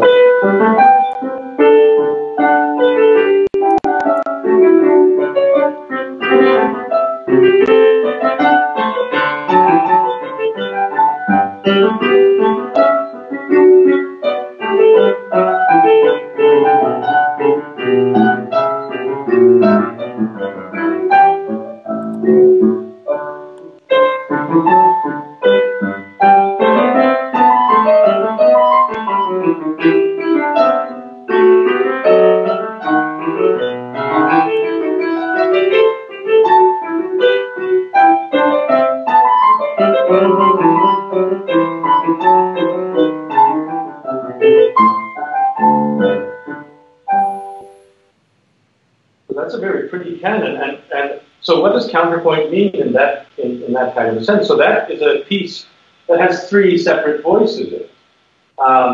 There's two in the right hand, and they're in canon. Canon is when there's two separate voices that, with some moving over, follow each other exactly. So the melodies are exactly the same at an interval of a sixth. And then we have the third hand, third voice, of course, played by the second hand. We only have two hands. Sometimes, maybe unfortunately. That's kind of playing this light accompaniment figure.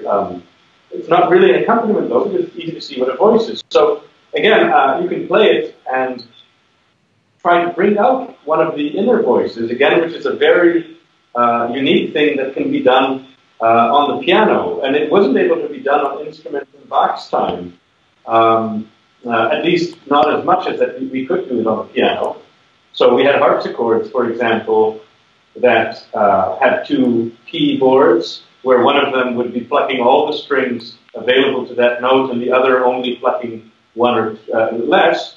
And so the one of the keyboards would be, we would call those terraced dynamics. So it's much, much quieter than the other one. And so we could go loud, soft. But the kind of fine control that we have is possible on the piano. So for example, I can bring out the middle voice.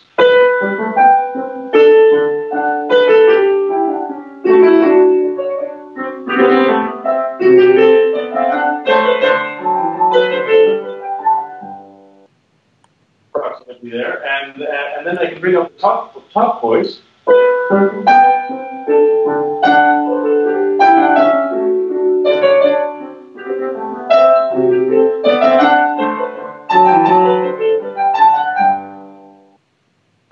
Or I can bring out the bottom voice, you know.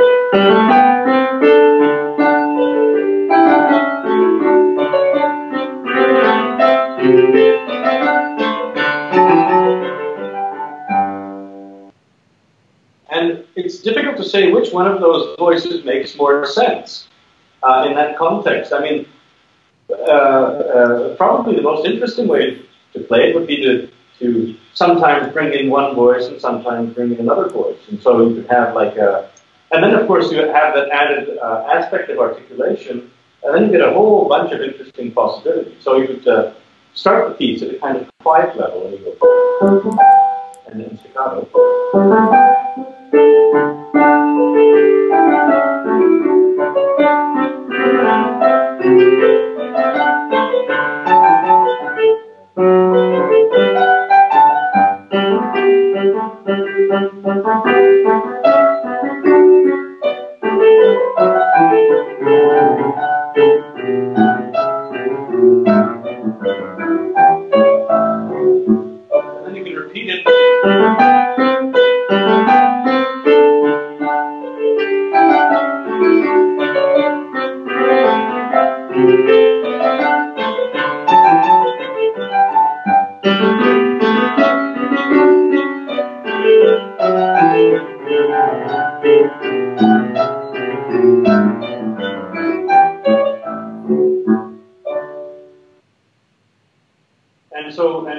Best pianists, of course, the best contrapuntal pianists, like Glenn Gould, let's say, could do that with much more grace than I did.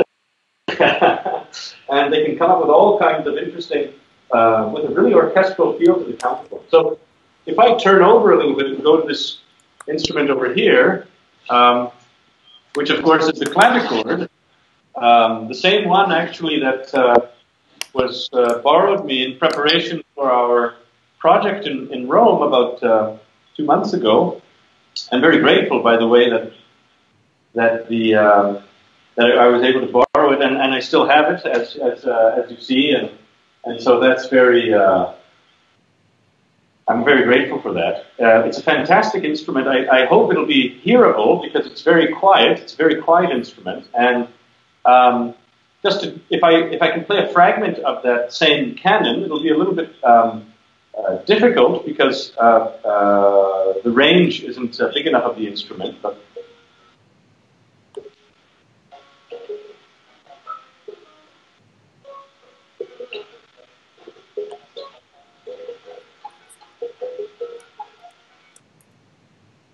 so I don't know if that was audible. Was that audible at all? Little bit, very little. But let's just try to play. Can you? Yeah, it's not as audible, but we'll see. I mean, it is a generally quiet instrument, so it's okay. But if something can be heard, then I think we'll have to deal with it. Yeah, it's okay. Play. And so, for example, that kind of selectivity in terms of voice leading that we can reach on the piano, I think would be basically impossible to do on the clavichord. I mean, or at least it would have to be done in different ways. So a voice that you would play in legato would naturally become more audible, I think. So we can try that.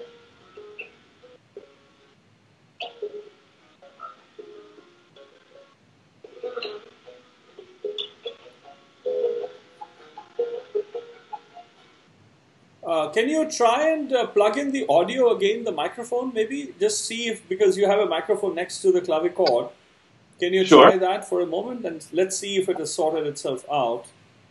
Maybe it might be a good idea. Just let's try it. Let's try that, yeah. Yeah, it's better now. It's come over.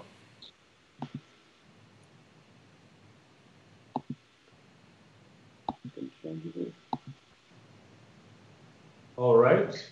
Let people see your face up close. Yeah. Better make sure it's smiling then. Is that better? It's on the microphone yes, now. It is okay now. Let's now play the clavichord, yeah? Sure. Let's give it a try. Yes.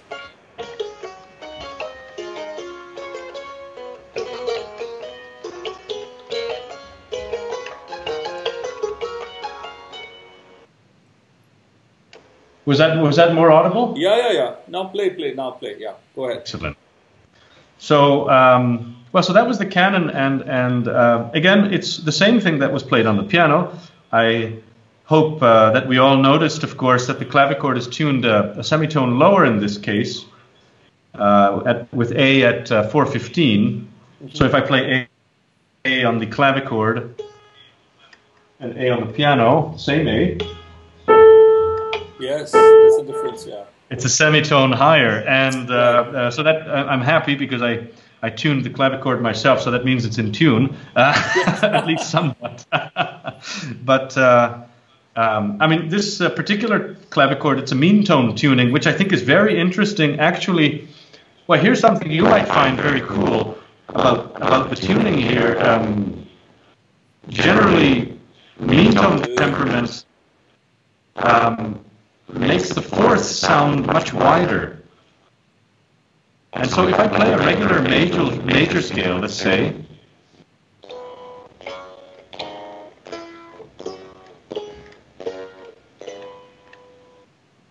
so when we got to the fourth there, I believe we were able to hear this kind of really wide fourth. I don't know how audible was that. Was that audible? It's okay, just play, yeah. Speak little slow, speak softly, and then play. Okay, so the fourth, I think, yeah?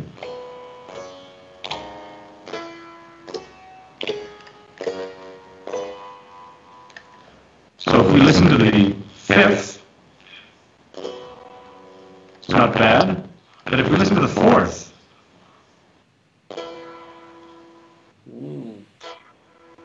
it's a very strange interval to our ears, and I was wondering, maybe, is that one of the rag notes? Does that sound familiar to you? Yeah, but I can barely hear it, so don't ask me that question from here. Just play. So just because you're recording, we'll superimpose the audio later. Just play. Just tell your story. I can barely hear it, yeah. Okay, yeah, it's a very, very quiet instrument. But that would be interesting. It's again distorted. It's not about quietude. It's again distorted. But when you play the clavichord, it's audible. Don't worry. Just play. Just ignore it and play for now. Yeah.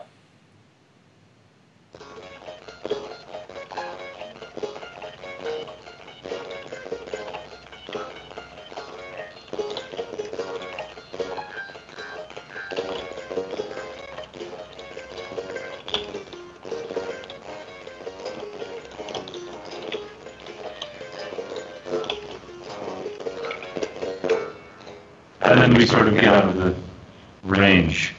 But that's basically what the clavichord sounds. And I don't know if it'll be audible, but we can try to show the very unique feature of the clavichord, which is that it can do vibrato on a sound.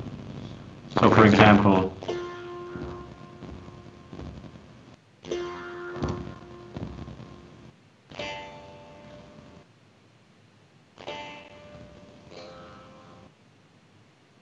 and if that can be done with any measure of control, I think it can become very good as well. So, for example, the aria from the Goldberg Variations.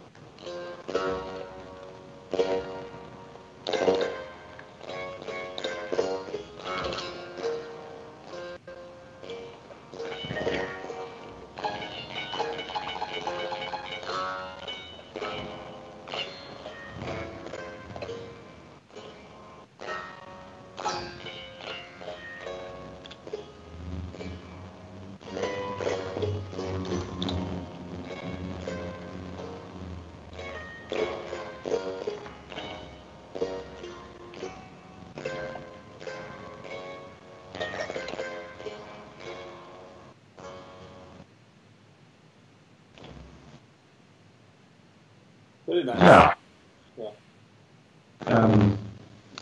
So let us. I think we'll have to skip the clavichord part today now because the sound is distorted. If you can remove the microphone out again, And let us go back to the piano, because we are not able to understand anything when you speak. At least we were able to hear through the microphone, even if it was distorted, but we could make it out what you were playing. At least the notes were audible from far. Let's just remove that. Remove the cord maybe out again from the microphones. Yes, it's gone. Now I'm back on the computer microphone. Okay. Is that better? So that's much better now. Let's get back to the piano now. Okay. Can we go to Mozart? Oh, absolutely. Well, I think it's always worth thinking about composers in their wider context, and by comparing them, let's say, to their predecessors and descendants, so to speak. And I think Mozart fits somewhere along the line of Chopin. I think the father, let's say, of all of our music is Bach, and after Bach, it kind of splits up into two. And I would say that one of those lines goes through Mozart, and the other one goes through Beethoven. And then afterwards, they get to their further kind of avatars. But that's kind of the way it goes. And so Mozart's music, like if we can think of an example, something like this.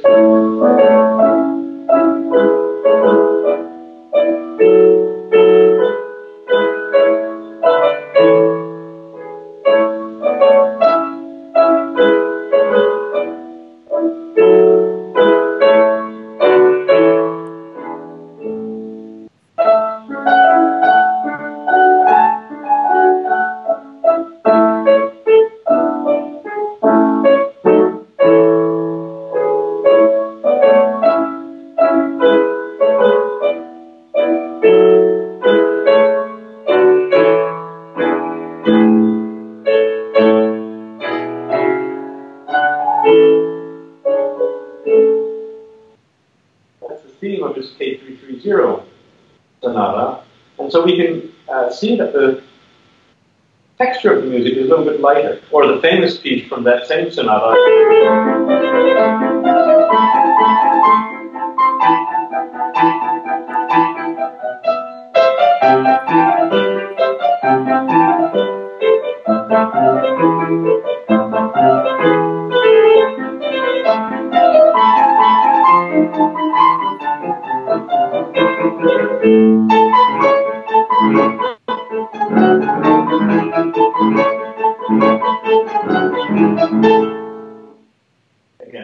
That kind of stuff. So again, the range, let's say, is much narrower than Beethoven, which we saw reached all the way up to there. Of course, Beethoven is a little bit later than Mozart, and Mozart, of course, as we know, died quite young, so there's no telling where he could go. And I think Mozart is one of those composers that just doesn't fit. The genius was so overwhelmingly present that I think it's a little bit unfair.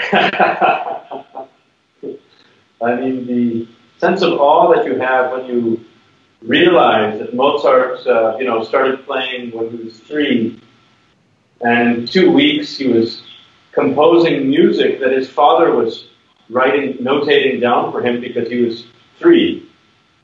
And then when you see those pieces, because they've survived, his father was meticulous in some places, you see these perfect structures that were already there somewhere in his head. And it's just, like I said, a little bit unfair. And so with Mozart, you don't see any of that work that you see, let's say, in Beethoven, or even in Bach, the knowledge. With Mozart, it's kind of just like nature. And I think that comes out a little bit in his music. You have all of these delightful kind of textures that are very simple, but it was, I think, Vladimir Horowitz that said that Bach is the easiest for the amateur and the most difficult for the professional. I see. Because there's no sound that you can cover with your pedaling, for example. There's no sound. Everybody knows when you hit a wrong note because the notes are all in exactly the right place. And so...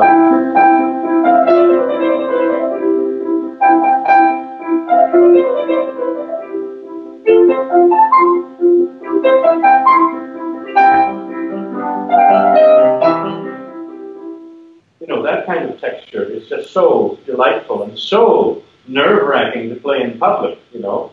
I would say even the really big piano kind of composers like Liszt, for example, if you take an example like of this piece,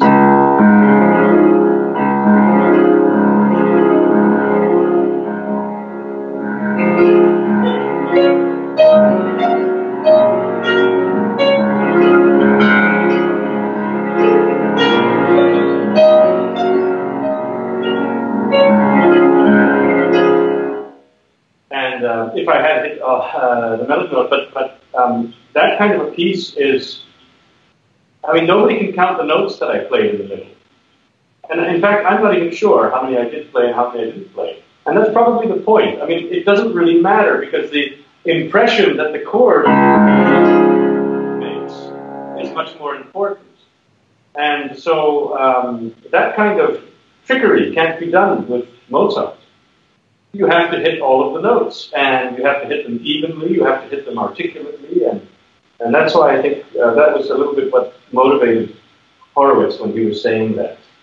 So yeah, with Mozart, I think... Can you play an excerpt from a sonata of Mozart? Yeah, sure. I mean, those were two, but maybe a fantasy. There's this fantastic fantasy that Mozart wrote, one of the few times that he was sad.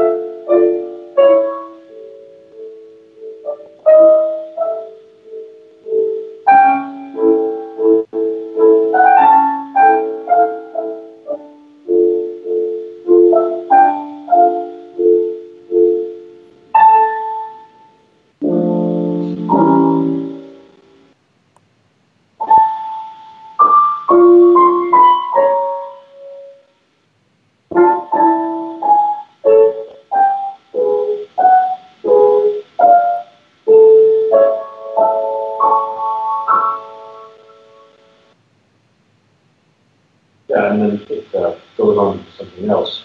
Right. And can we, thank you for that. What about Chopin? You mentioned, you've sort of spoken a lot in our conversations, you know, the nocturnes, preludes and etudes. Can you demonstrate some of them? Oh, absolutely. I mean, with Chopin, I think it's very... I think actually when I was talking about the two lines, I think Chopin belongs to the Mozart line. Chopin's symphony is very much melodic and sort of lighter textures than you find in the more serious kind of Germanic music.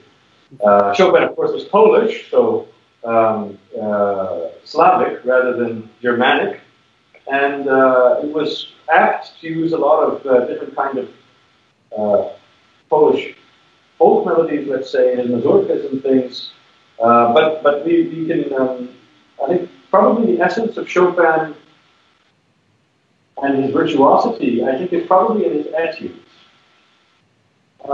which actually is interesting to note that they were published in the same book, in the same edition as his nocturnes. And I think that kind of points us in the right direction of how to interpret them. I think the expression probably has to be as powerful as the nocturnes, just much, much, much quicker, of course. And so, but I think that's a very interesting way of thinking about the etudes. And so, for example, I don't know, maybe the Opus 25 and 12, if I could try to demonstrate the motion.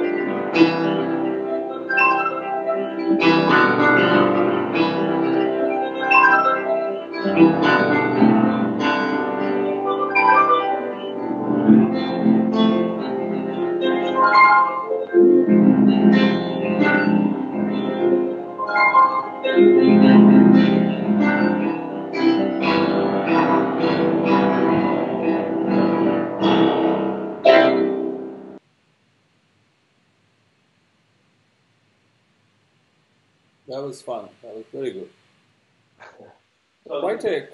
Quite a structure that he builds, huh?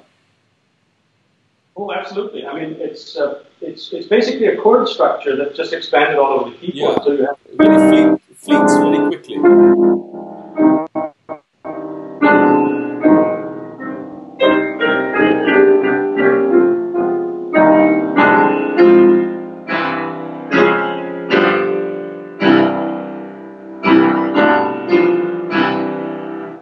chorale of the nocturne, you know. Very fun. And what about have you from these? From Schubert is more about romantics, isn't it? That's right. How do you? Can you demonstrate something from him for us to understand? Well, I think Schubert is sort of in between the Romantics and Mozart. He's kind of the in-between space. I see. It's a really interesting kind of piano playing. It's very lyrical. Schubert also died very young, like Mozart. And in his short life, I believe it was 32 that he died. He wrote 600 different songs. Songs, I mean, with lyrics and piano, apart from a lot of piano music, orchestra music. So he was a really prodigious kind of a writer. But the focus of his music was really lyrical music, so songs. And that really comes through, I think, in a lot of his compositions. Like, I don't know how well this will come off, but for example, just a few bars, if I can remember, of a impromptu.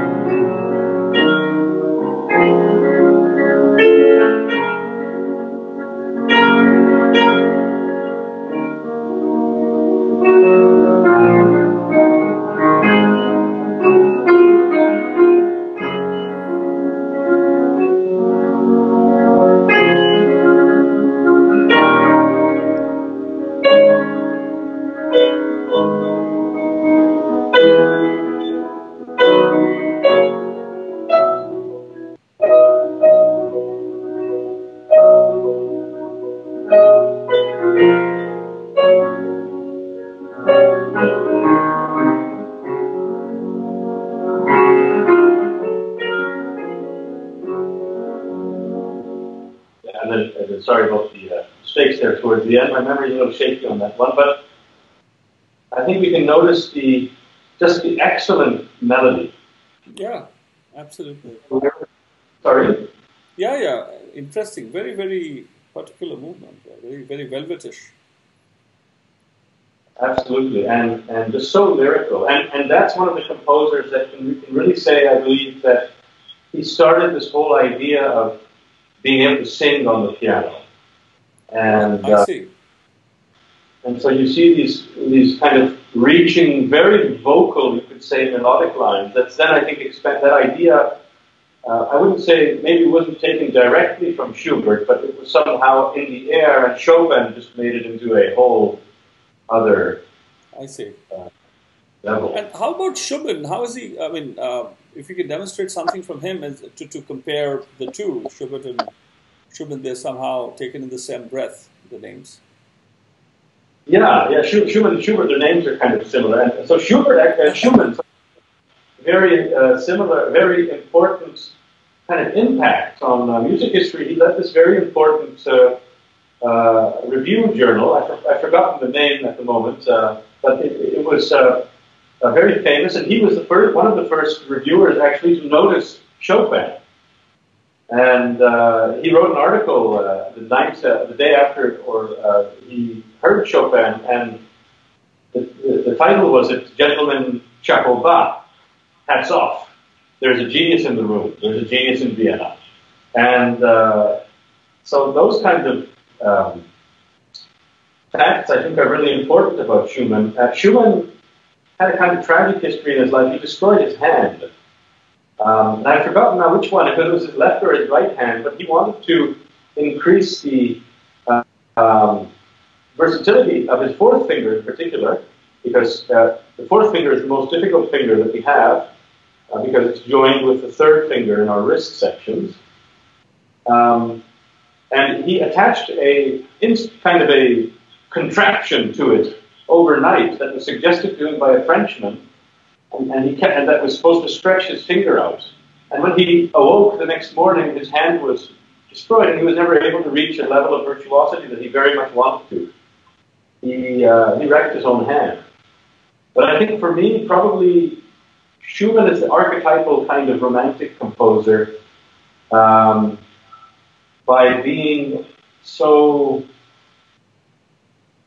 proficient, just so excellent at writing miniatures. And his miniatures are just gems.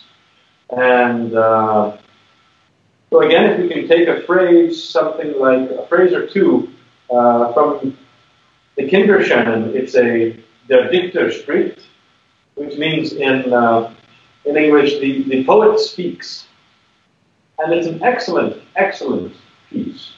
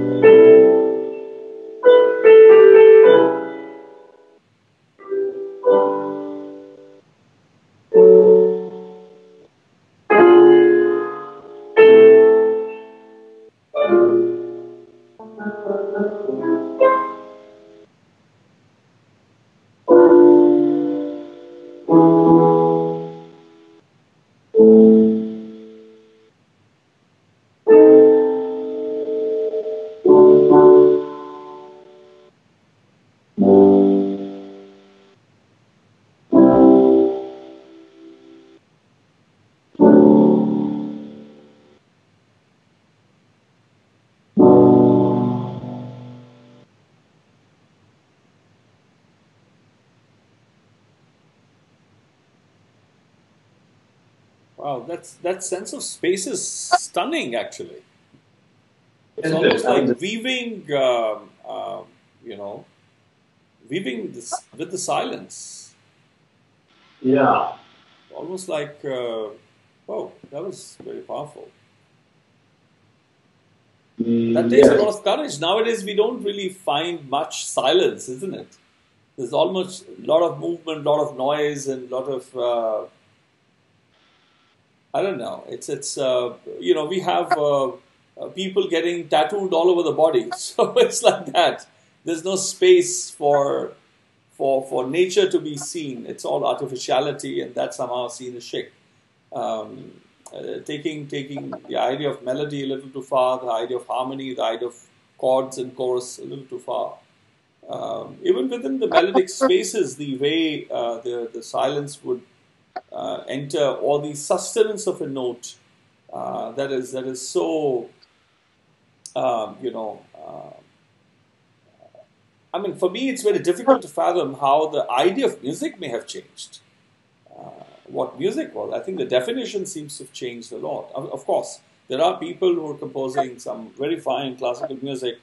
Even in Indian, South Asian classical music, there's a lot of, for the last 100 odd years, there's too much of movement. Whereas the idea of the sustenance of the note, the idea of lean, how a note merges into another, that sense is gone in a way. And how do you awaken a note?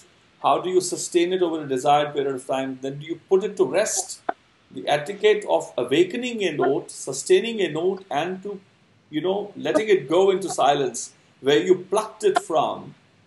Exactly. Those sensibilities I seldom get to hear. People are very chirpy, very artificial, rootless, directionless, rudderless. I don't know what to make of that. And there's monotony.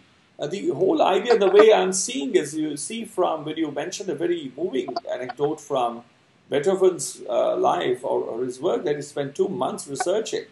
They're trying to break monotony. It's not just how, as I always say when I teach, learning heritage music is not to try and limit yourself. It is in fact telling you what all, educating you what all has already happened, what all has already transpired. And that if you think you're a genius, then you will know what next to do. That will be contemporary music. Contemporary music is not painting white over white, black over black.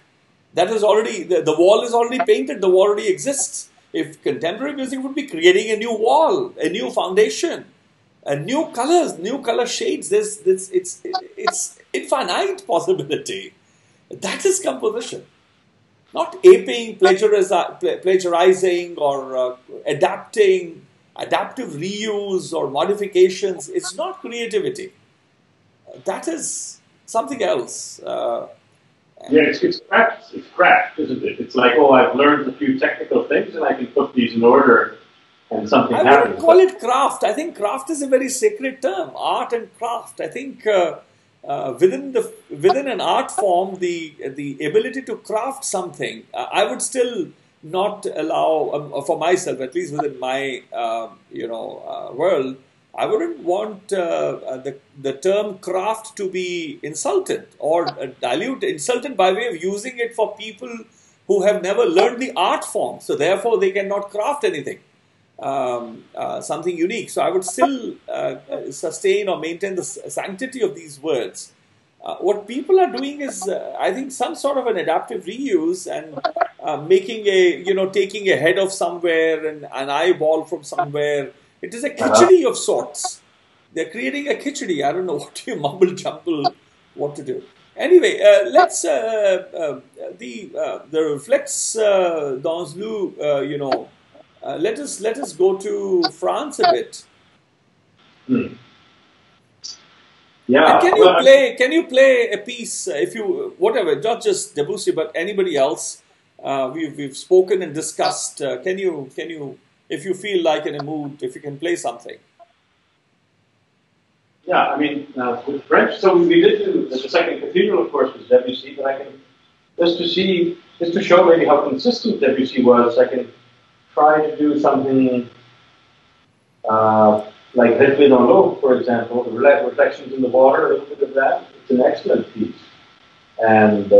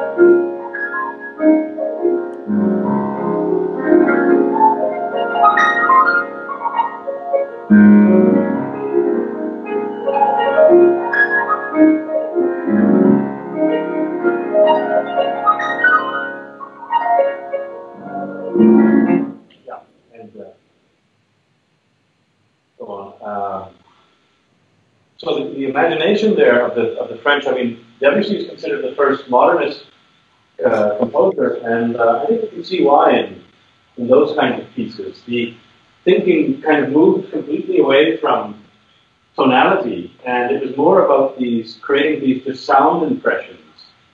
You know, high and low. It was using the full instrument basically for the entire piece, from a very low register with a bell-like middle register, all the way to these top really delicate notes, or sometimes not so delicate, and it makes really for wonderful music, wonderfully imaginative music. And so this was a little bit in contrast, let's say, to some of the other modernists, like Scriabin, for example. There's. I've actually not heard him, so if you can share something, I've not seen his work. I can, yeah. So, well, to give a bit of a background, I can try something very short. Unfortunately, I don't know if I remember too much of this piece. Okay. He was quite crazy in a lot of ways. So some fun facts. He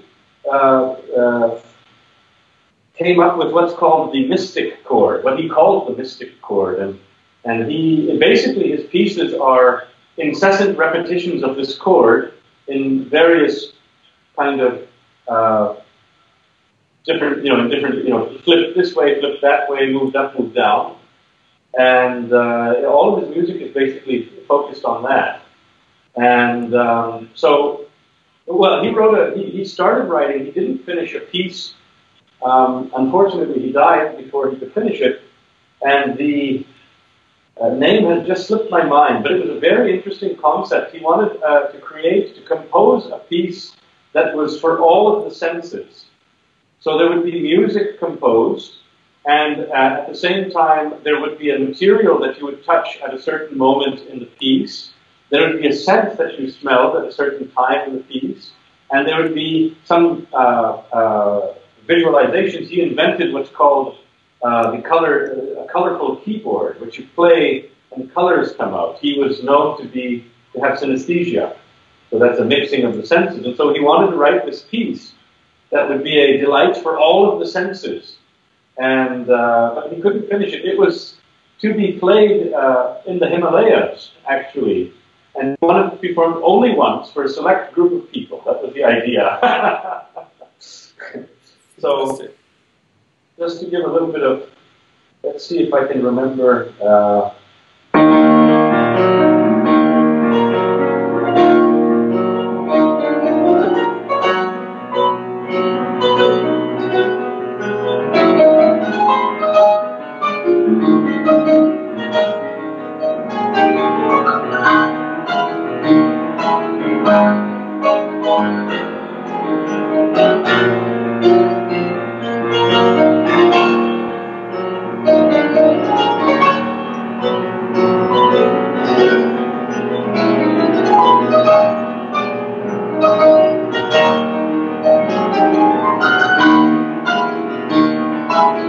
So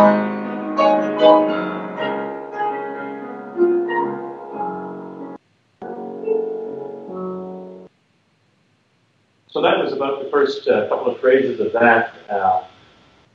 And so we can see the kind of madness in it, can't we?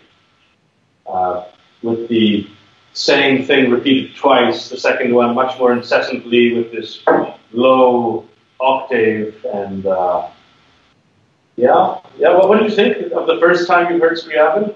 Yeah, it's very. I'll need to listen to him more. It was, and I would, my way of looking at work is not to look at an excerpt. I can make out how wonderful and what his vision, is, but I will need to see one full piece, perhaps, the one which has the greatest. If I were to be given one piece, it'll have to be the most complex, which has the dynamic range. Otherwise, I'll have to hear his diversity, witness his diversity to be able to comment on him. So I will reserve my observations in the sense I will say it's a work in progress by gaining some understanding of his work. But this is very, very interesting to see. But I'll have to have there's an excerpt that you played that you could recall. But I look forward to listening to him, and then we can continue our conversation about that's nearly we've covered quite a bit, couple of centuries of piano in this conversation so far. You've given me quite a workout. No, it's quite interesting. What about how do you now? Let's you've seen the harmonium. I mean, I have seen some solos. I mean, one of the greatest harmonium players that I witnessed is Maharaj Thakur Singh. Who not only played with his fingers, he could play with his knuckles. He would do one tan here, and I would do the same thing with his knuckles. He lived in anonymity for 48 years before it was time for him to breathe his last. But then I have met, of course, I've been in touch with several other mainstream harmonium players, which is basically one-handed playing. Can you demonstrate something like you've seen the harmonium within, its stretch of about 3 octaves, 3.5 octaves? Can you do something which you would do just within that? Just imagine you have the harmonium and you have your one hand. Let's say first apply just your right hand. Let's see what you do. How would you practice, or what you would play, and then what you would do with the same left hand if you were to. That would be very, very interesting for me to look at. Yeah, in terms of harmonium playing, there's a lot of harmonium players that only use 3 fingers, for example. And actually, I remember when I was in India in the 2000, when I was a teenager, and there were some students from the university in Patiala that came to me. They were keyboard players, and they said, well, can you show us some exercises, something, how do you play? And I said, okay, show me what you do first, so I can figure out what to tell you. And he came in, and I don't know if you can see this, but he played a chord like this, with his second and his third and his fourth finger. Whereas a piano player would play like this. And so that was completely shocking to me. I was like, what are you doing, man? That's not how you play the keyboard. Can you show to the camera behind you without your back? Can you just show? Yeah, like that. Yeah. Is this better to see? Yes, now it is. Yes. So he played the chord like this. I see. And rather than, of course, playing like this with the hand straight and all of that. But I think harmonium playing is a little bit. Because the problem with piano playing is that it's not just pushing keys. It's that when the key is pushed in the wrong way, you get the wrong sound. And so, for example, a lot of people, when they learn playing piano, they don't actually go to the bottom of the key. And when they play, they're just kind of fluffing the notes, So that kind of playing would sound, I don't know, something like.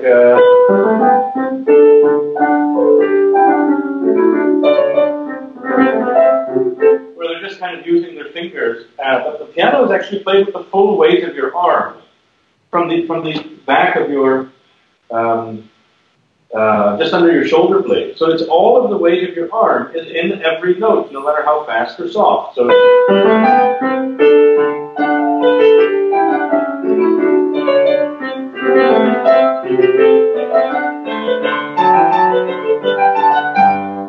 just to play the Bach again. And so that's one of the things. And so, for example, on the clavichord, that technique isn't used because we don't need weight on the clavichord. So the clavichord and the organs are played in a rather similar way, where instead of using the whole arm and a flexible wrist to produce sound like we do on a piano, we use our fingers from above the knuckle, so the finger should be stiff, so that it produces a stable sound on the instrument. I don't know. I don't know if you'll be able to hear this, but if I just touch the clavichord, the sound becomes very unstable if I just touch it. But if I have a stiff finger, not only is it louder, but it's a much more stable sound. Right. So imagine that good good harmonium playing would have something to do with that kind of playing, a little bit like you would play on an organ, with a stiff finger from the knuckle to the key. And so I don't know. I mean, exercises. I tend to, if I want to practice a certain technique, then I tend to take it out of a piece, let's say, that I'm practicing. So I would practice something like, first very slowly.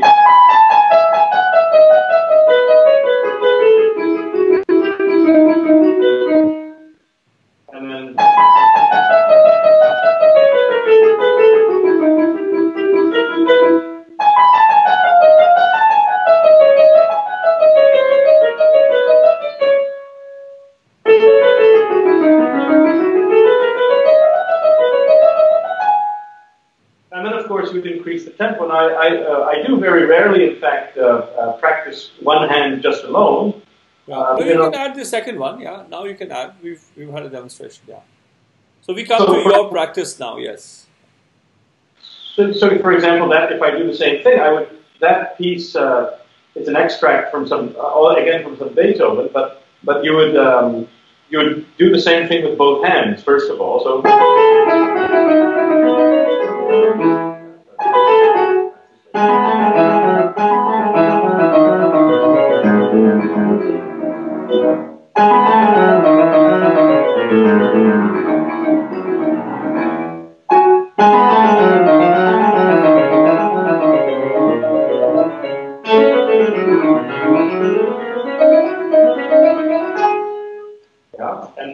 So to get the strength to kind of feel the keyboard, that's a good way to warm up. And then if I'm looking to practice, let's say, that segment in particular, well, I would put the metronome on, and I would, depending on what I'm practicing, but I'd try to increase the tempo. So it'd start something like.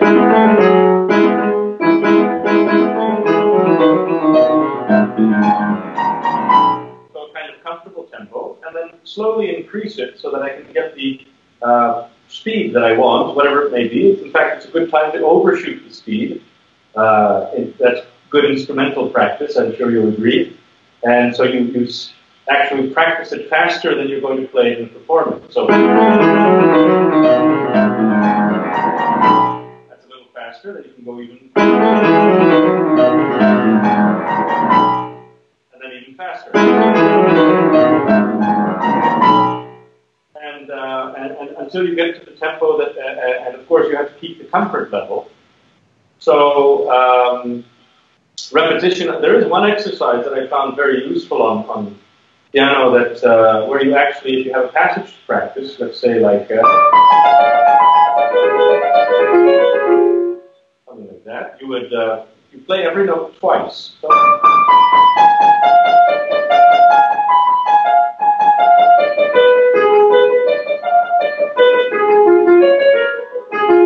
maybe not that fast, but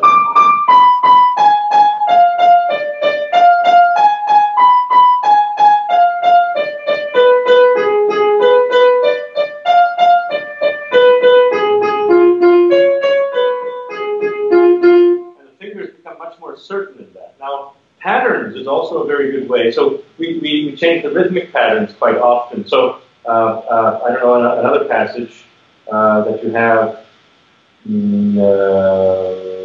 something like, for example, well, the same one, let's say, that I was doing, or maybe that Chopin I was playing earlier. So it's quite a good idea, not only to play it evenly, but to...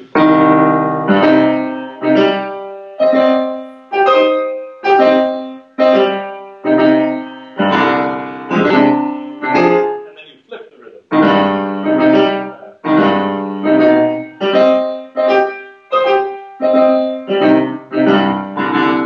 Like that. And then changing the articulation. So...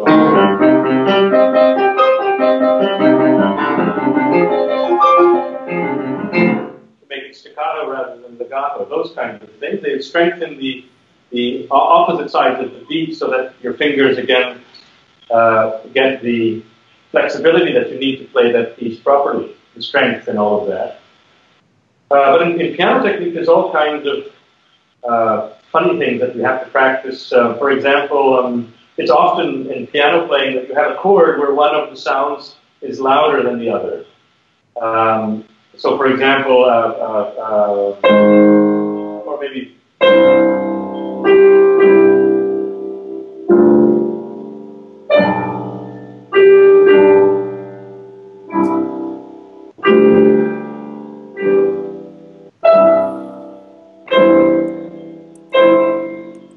So there's a very clear melody on the top there, and so you play a chord, let's say, where you have to, if you have to take out the top note, that's probably the most common because the melody is on the top. So now there's 5 other notes that I'm playing there at the same time. I don't know if you can see that or hear it. And I can bring out any one of them in any hand if I wanted to. So that's the top, in the middle of the right hand, in the bottom of the right hand, the top of the left hand, and the middle of the left hand, and the bottom. And so those kinds of things, when you want to practice those kinds of things, for example, you hit a chord and you let go of the notes that you don't want to hold, and hold just the one that you want to. So if it's the top, or if it's the bottom, the middle.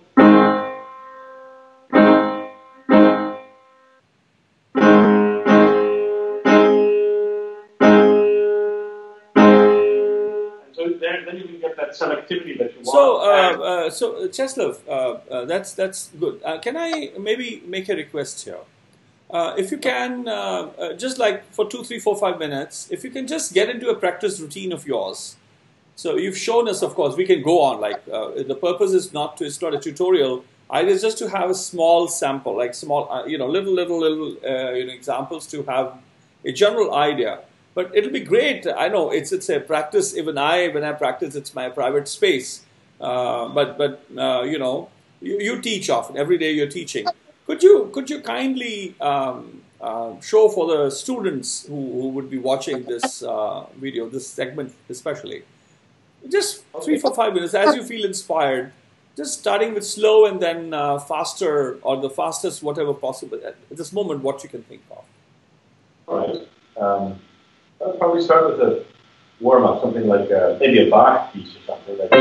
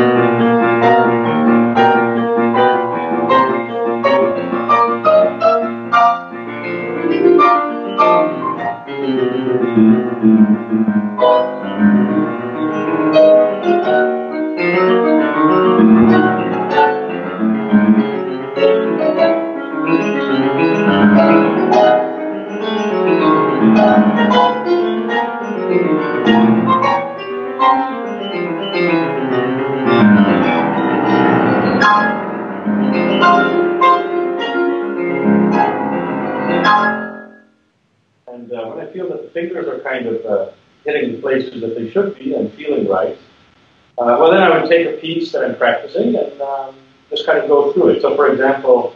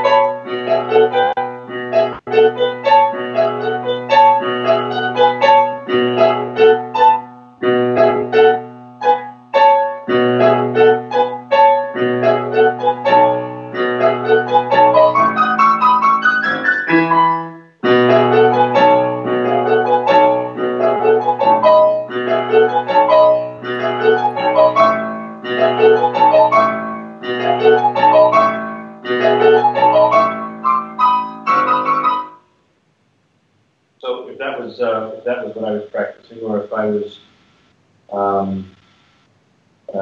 lot of the work I do, of course, is memory work. So that's the practicing a little bit. But as far as technical stuff, so I would play.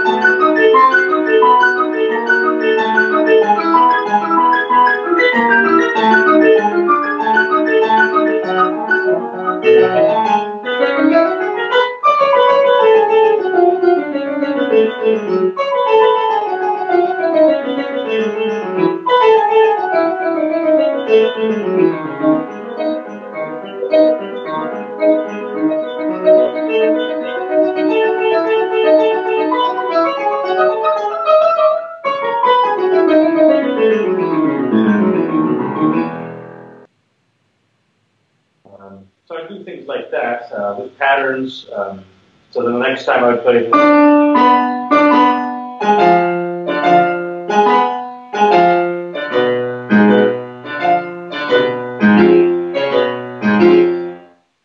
And the opposite, of course. Also depends on the kind of technique that I want to practice. So if I'm feeling particularly masochistic, I can decide to work on my fourth and fifth fingers, so which I would do something, I'd probably be.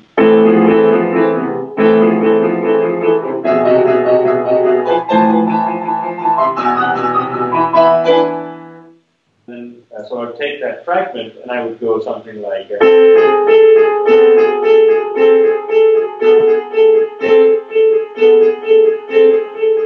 maybe with both hands, the fourth and the fifth.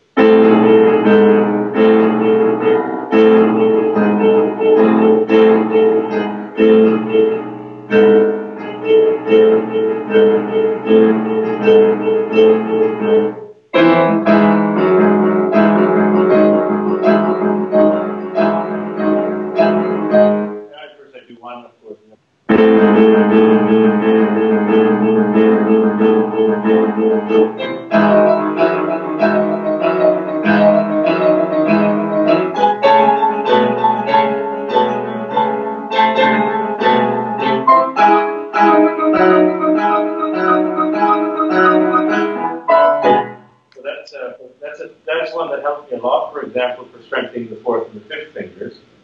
Though I wouldn't start by playing that immediately, I'd probably do like a decompose it a little. So.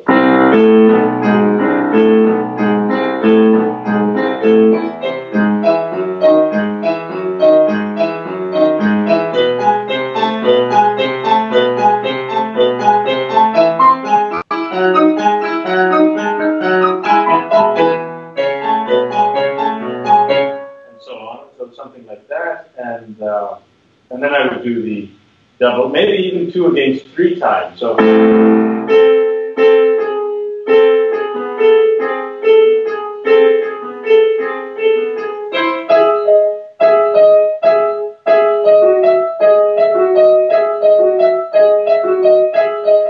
something like that. Right. So that's very kind of you. Thank you for that. Thank you for that. And is there something that you practice the entire keyboard? Are there things that you do to sort of warm up your hands and with speed when you do patterns, etc.? So, well, I mean, with are there some composers who've used something that you guys would just take an excerpt and rock a mile out of that? Yeah, well, of course. So like the Chopin etudes, for example, are a really good one. So the first one is one of my professors used to say that a pianist's breakfast should be 10 Chopin etudes. I see. And that you should sit down in the morning before you have breakfast and just not at concert speed, not at concert level, but just to have it in your fingers. And I think there's something true about that. The first one, for example, is one that I found particularly nasty, and it's an extension. It practices the extension and the closing of the hand all the way up and down the keyboard. So I like the nasty one. Yeah, already. So this is how it looks like.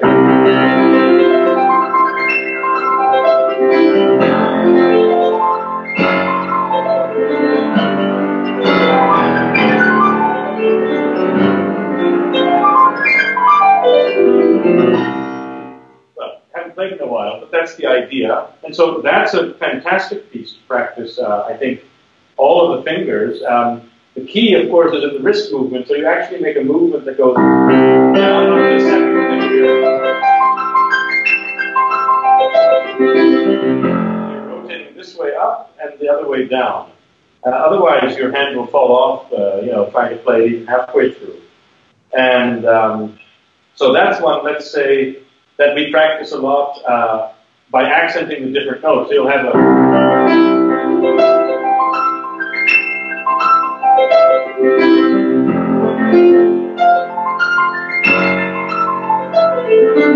have the fifth, but you can also do it on the second. So...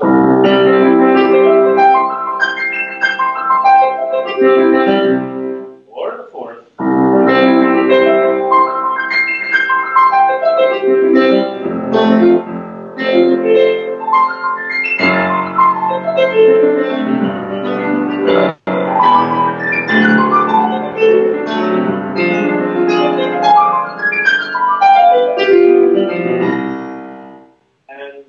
So that you can get the flexibility there, and so that one was turns the etude into a really interesting one where everything is moved over slightly by 1/16th note, and so because you're accenting the fourth, so instead of playing.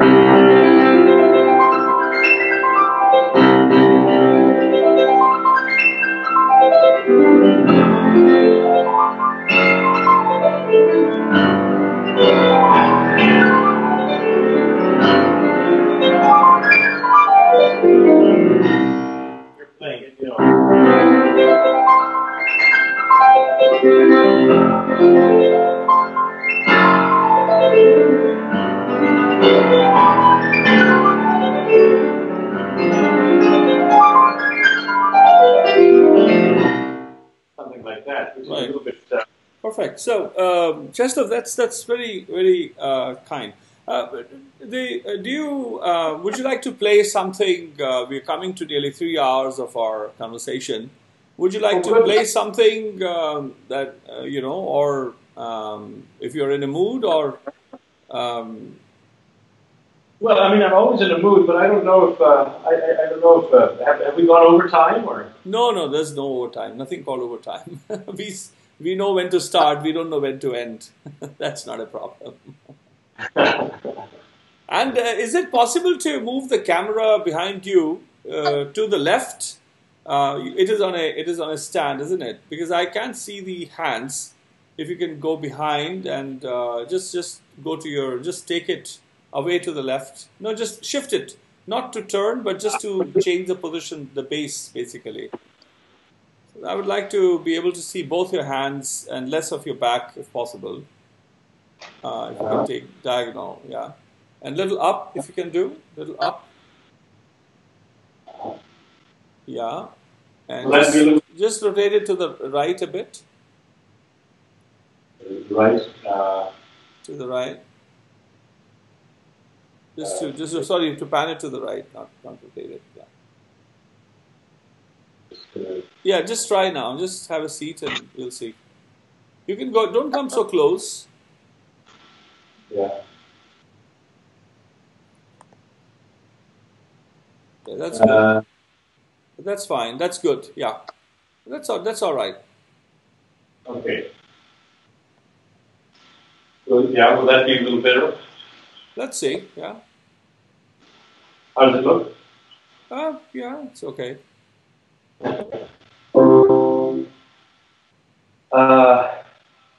Sorry, so what were we saying there before we did the would you like to play something? Play something. Well, sure. I think maybe a fragment of maybe the first movement of the 30th Beethoven. All right.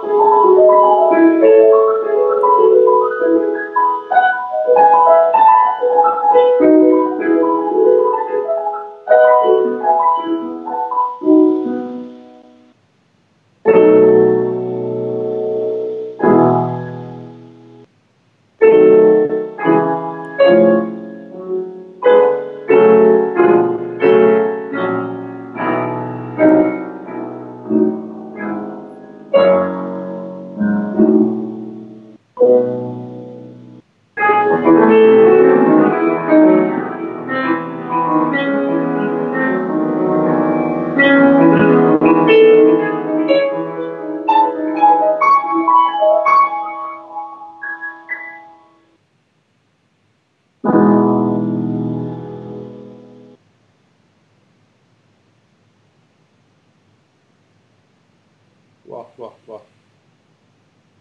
That was wonderful. And thank you so much for that.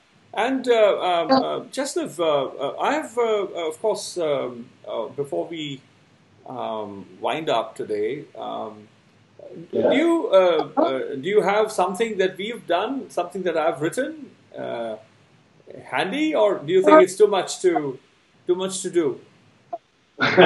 Well, I did have a look at some of the things. Unfortunately, I didn't have enough time to make it like so presentable. I see. But I do have music that I could try if you like. I mean, I have the notes.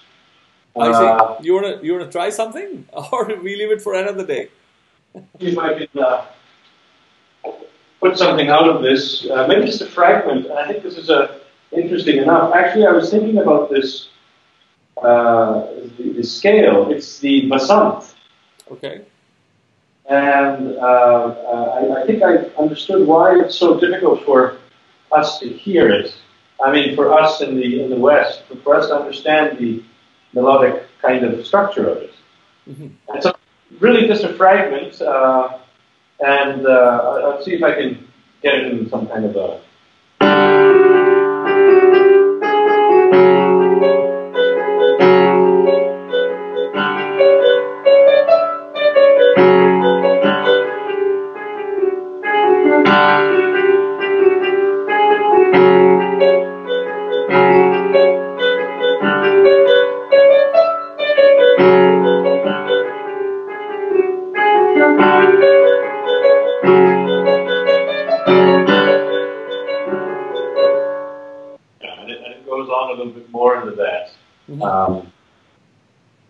I mean, I think it sounds really great on the piano, and the finishing patterns are particularly effective. For example,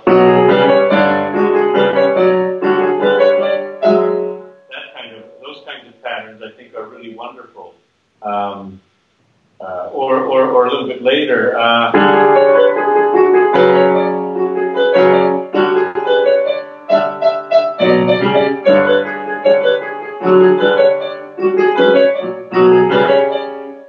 Those kinds of just fantastic explorations, and yeah, I wish I had more. I'd love to show it, but maybe, yeah. That's okay. So, Cheslav, thank you so much for joining us today, and I appreciate that very much. It means a lot, and it's been normally we all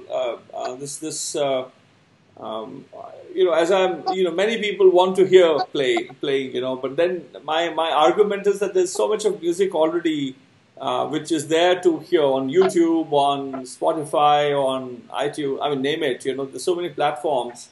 Of course, to purchase, to buy it. Music is available on several online things. But the purpose of these conversations is to be introduced to an artist's or a scholar musician's perspective.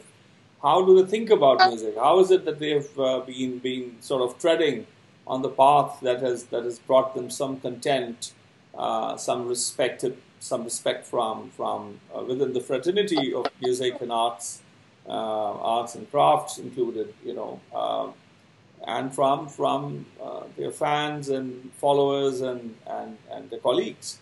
But it is not just merely picking up a notation and doing the mechanics of it. There's so much of gradation, so many hues, the range of emotions that can be filled in a melodic pattern, and that can be subtracted from melodic pattern. There's a mountain that you can fill in a musical note, and there is a an ocean that you can disenfranchise a musical note.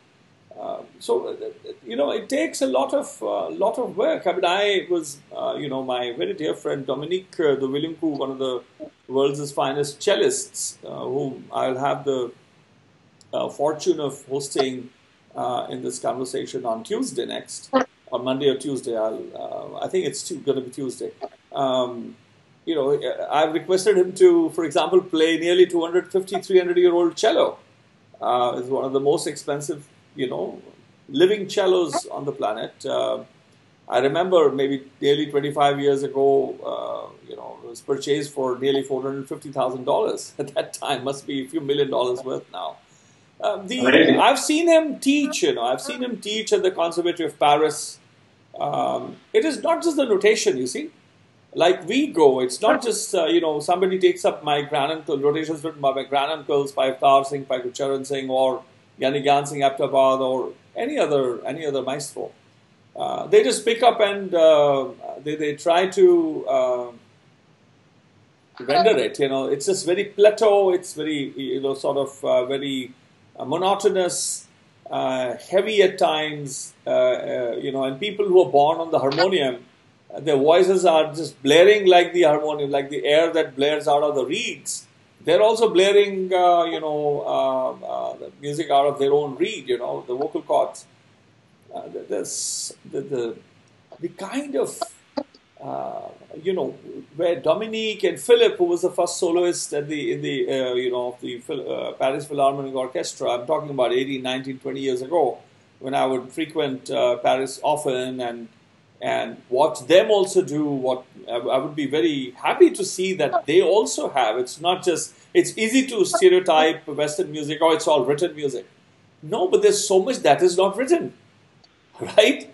There is so much that is carried orally from master to master, from one lineage of playing to another. Like if you have one maestro in a conservatory, people would be learning Bach in a, with a certain color, tone and tenor.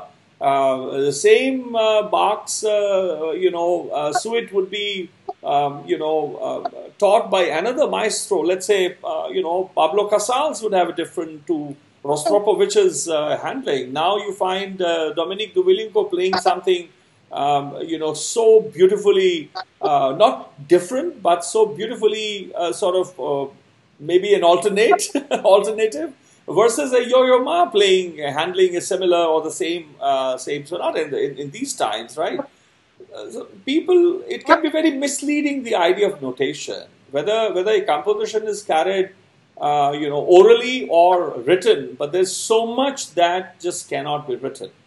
And so it's very important for me to, it requires patience also on the part of the listeners, the kinds of listeners who would just be wanting something like a quick job, like a fast food, like a drive-through, that they just want to tune in and they just want music. Okay, I want to hear music. If there's a conversation, I'm not interested. But then they are missing out. That's exactly what they're missing out when they are even listeners of music. They just don't get it. That they are not introduced to the idea of discourse, that music itself is a discourse. Music is not an item. It's not a commodity. It is not just an art piece. Every single piece is a codification of someone's life. Even if Mozart has created several pieces, or Bach has created, but they are fully present. The author of a piece is fully present, living in a single piece. As I often, pardon me if I'm taking, maybe if I add another example. If you want to be introduced, let's say, to Guru Ramdas, you don't need to look at everything that he wrote or all the compositions, originals of his that have survived. Look at this my voice is dead right now. I'm not sleeping enough, but look at this composition. I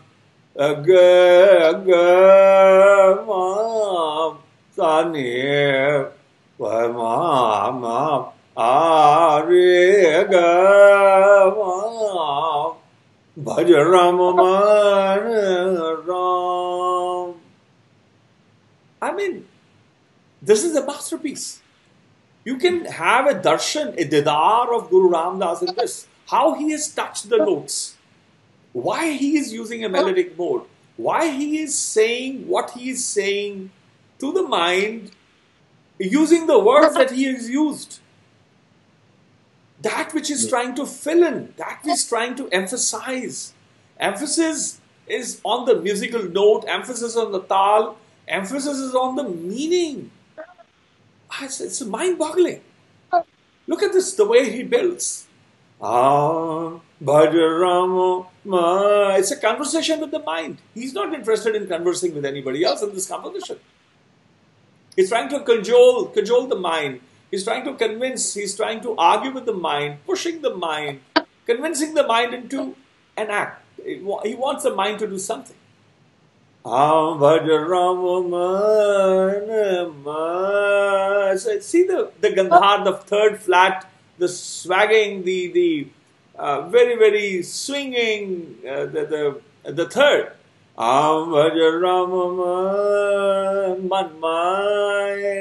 You know, he's convinced, he's conversing. Negotiating with the mind.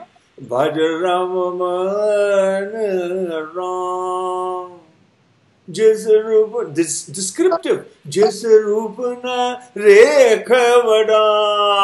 That's a very tough sell to sell.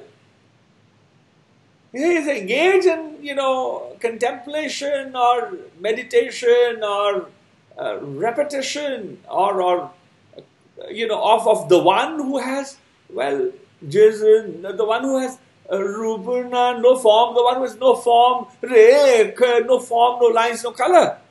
It's a very tough sell to make to the mind, but he's trying to make it. When the verdict is already given that the mind is not going to listen, but yet he is making an effort and he succeeds in the end.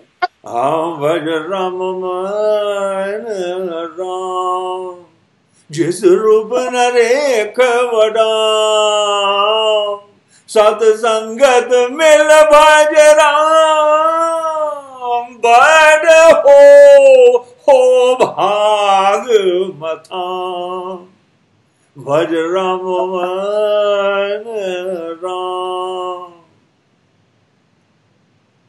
Jit Grah Mandar Har Hot Jas Jit Grah Mandar Sell. He's marketing now. What happens to those who have sung? Jit Grah Mandar Har Hot Jas. It's almost as if the mind is the doorman. He's not letting the song of the Karta, of the Creator, the songs of virtues that will ornate you with all the virtues that there are, the song that will eradicate or just push away, throw away, run down all the vices that exist within you. As if the mind has become the doorman, adamant, not letting that song, the song that brings in the storm of knowledge, of awakening within. And Guru Ramdas is conversing with. That's a paradox. That's a parable. That's the plot. And then he's Jit Grah Mandar Hari Hot Jas Tidak Har Anand Bhaj Ram Ram Ram Ram Nam Gun Gavo Har Pritam Upadesh Guru Guru Sat Gura Sukh Od Har Hare Hare Hare Hare Bhaj Ram Ram Ram Bhaj Ram Ram. The plot is Sab Srisht Dhar Har Tum Kripa. 1, 2, 3, 4, 5, 6, 7, 1, 2. It just changes. Karta Sab Tu Ram Ram. Now this is conversing with the Karta, with the doer. So first he's talking to the mind, Bhajaramo Man Ram, just Rupana Rekh Vadam, Sat Sangat Mil Bhajar, Ram, Har Ho Kirpan. So Bhajaramo Man Ram, just Rupana Rekh Vadam, just Rupana Rekh Vadam, सत्संगत मिल भज राम हर हो भाग मतान हरि हो भाग मतान. It says जित ग्रह गुण गावते हरि के जित ग्रह मंदिर हरि होत जास तित घर आनंदो आनंद भज Ram Ram Ram. So he's convincing the mind, telling the benefits, but then subsist dhar. प्रभु तू कृपा करता तू राम राम जन नानको शरणागति देहो गुरुमति भज Ram Ram Ram. I mean, look at the gamut, man, from talking to the mind, selling to the mind, then the coming to the knowledge, and then the conversation with the doer itself, with the creator of the cosmos, the whole idea of life. That's Guru Ramdas. This composition, and you don't need the rest of it. We forget we are so spoiled, Cheslav, that we forget that Guru Nanak, when Guru Nanak lived, he had no idea. He did not read Guru Gobind Singh. He did not read what his ninth Nanak would do. He was not versed with the, yes, we can say he could see the future, could see the past. That's a romantic idea. Maybe he could. But let's for a moment go back. Let's be brutally, human. The one we don't know future. You can project. You can say, well, here I'm placing an idea. I'm placing the idea of virtues when they are, clad. Here is the idea of vices that when they are all shed, right? And then maybe you will have someone who sees the vices and the virtues, the sorrows and the joys the same, samta, with oneness. But there's no altar, there's no duality, there's no animosity, there's no good, no bad. Well, then you have someone like Guru Angad, the second Nanak within that, right? There's an idea. And he's so convinced that the moment of the methodology, the way he has set the theorems, that it is possible to live to that idea, that vision. And that is where you find the sacrifices, the ones like Guru Gobind made. You see the martyrdoms of the younger Sahibzadas. You see Baba Banda Singh Bahadur, his 5-year-old son, he accepts to have his heart ripped out. And they say, well, we'll forgive you, if you change your faith and you renounce your dad's, all this mumbo jumbo, you defect and we'll give a 5-year-old. He says, oh, well, you want to give him the heart? Well, I got the heart from him. What better for me to know that it will be my father who will actually eat my heart? And his heart was ripped out near the Qutub Minar, the so-called very famous monument. That's where Banda Singh Bahadur was martyred. And so many of the Sikhs were martyred. And they accepted that. Where do you see it? Is in the vision of Nanak. It is in the vision of Bhagat Kabir, for example, who says, Sura so pehchaniye jo lare deen ke het, purja purja kati mare kabu na chhade khet. What is it to... It's the song of these people. And Kabir, for example, was not versed even in the compositions of Guru Ramdas, Guru Angad. Point I'm making is to come back now. Pardon me for this longish, build-up. That a single composer is present in a single song. You do not need to see 50 songs of a person. Maybe that person only composed one at the, just when he or she was awakened. You can see the journey, the entire lifetime of theirs, the entire understanding of those words. And that just cannot be written. You can write a few lines. And for me, it was very important to have you, it's like a crash course for me. I've heard so much of piano. I have my favorites. I'm not going to name them because I don't want to stereotype them and disenfranchise others that I have not perhaps heard or not perhaps learned to appreciate. But I've had some listening, right? I've had some very good friends who are, Dave Frank is one of them, who's an outstanding pianist. We were so fortunate to have him join us, and Juliana Sorsha, of course, and then, Jussi Caruso, even in this series, in this Baiṭhak series. But then I know so many others, who it would not, Sama recluses, who would not who don't keep Skypes and don't keep social medias and others. I know so many, but it's impossible to get them here unless I go to them. I know that they will allow me to record and share it with people, but in this way, virtually to go live, it's not possible. But for me, it was very important to learn about what is it, the differences, how much it takes to play a piece. Is the reason why I thought it's important to have this conversation. And I'm so grateful that you could join, and all your friends, from the piano house, and your other friends, Zail, what's the name? Celia, yeah. Yes, thank you, all of you, really, for... I know there were technical issues, but it happens. It happens sometimes. But that's how life is, and this is the idea of lockdown. You're lucky that you have a little less lockdown. You have people at home. They can come without the masks and so on and so forth. So that's good news. That's good to see. I went out to... I'm yet to have breakfast even, but I brought, just before we started, I ran to, Ops to get some... it's going to be a vegan meal for me today. After 57 days, I went to them. So point I'm making is finally we get to see some people. I took some videos as well. So it's good to see some movement, good to see life, men out of their holes. And that, you could join us. My greetings to everyone that helped you join us today. And my apologies to all our listeners because of the technical issues and difficulties that we had. But I thank them so, from the bottom of my heart that they could join us today. Thank you again, Cheslav. Satkata. We'll talk to you shortly. Yes. Bye-bye. You want to say something to people before? I'm sorry, I should have asked you to say, to respond even, I was just saying that I just want to thank you for having me and just being considered with some of the other names on the same list. Can you maybe speak into the other camera, because the microphone is that you're using. I'll sort of. Oops. I was saying.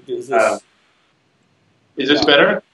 Yeah, no, you're now closer to the microphone. Yes, although the visual is crazy, but at least you're here. Even being considered on the same list as some of the other names, and being able to speak with you about something that I like so much, and it was really an honor just to be considered, like I said. And so thank you very much for this, and it's very moving also for me on how many levels that these things we can connect with each other, and I mean the music's also particularly, and that's really lovely. So and absolutely, and as a fun fact, actually, about the instrument, you were speaking about instruments. This particular instrument, it's a Steinway concert grand. We can't see it really on the cameras, but it was a Philharmonic instrument, and it was actually played, it was actually touched by some of the great 20th century pianists in concert. For example, Arthur Rubinstein played on this piano, I believe it was in 67. Wow. In Poland.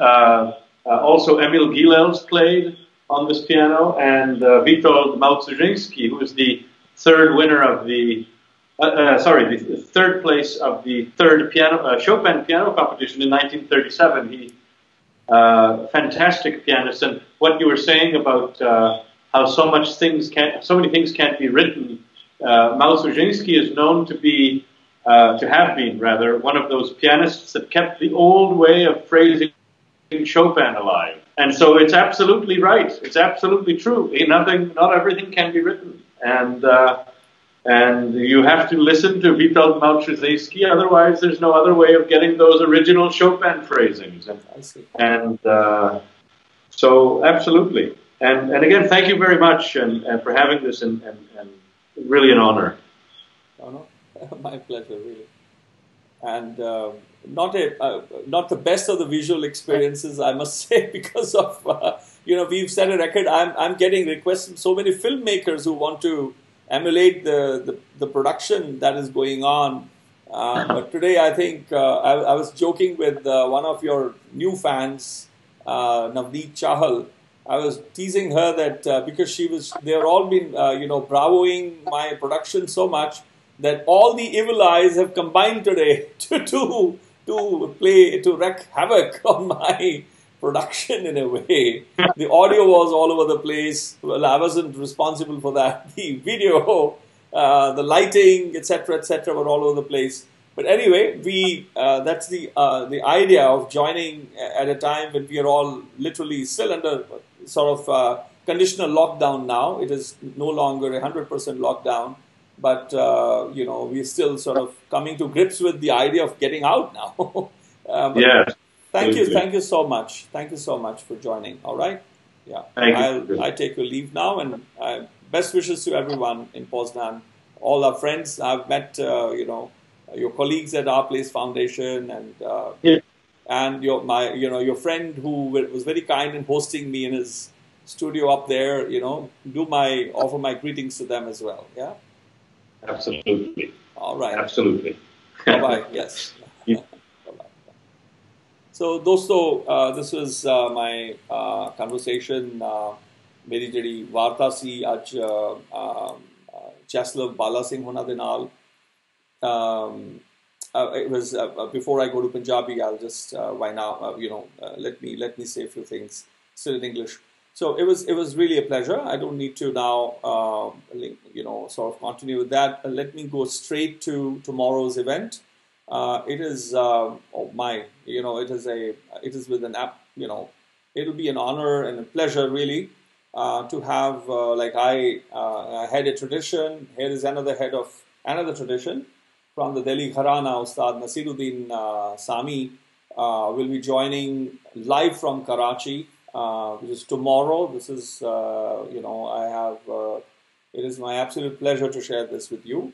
And we've already had some of the stalwarts of Sufi music and Carnatic Sangeet, and he's a as I've learned, he's a scholar. He knows Sanskrit. He is an outstanding Urdu speaker, versed with the old the South Asian concepts of aesthetics and art, the way they are written down, and old scriptures and so on and so forth. It's very, very academically very sound. Academic, not in the Western sense, in the Indic sense or the South Asiatic sense.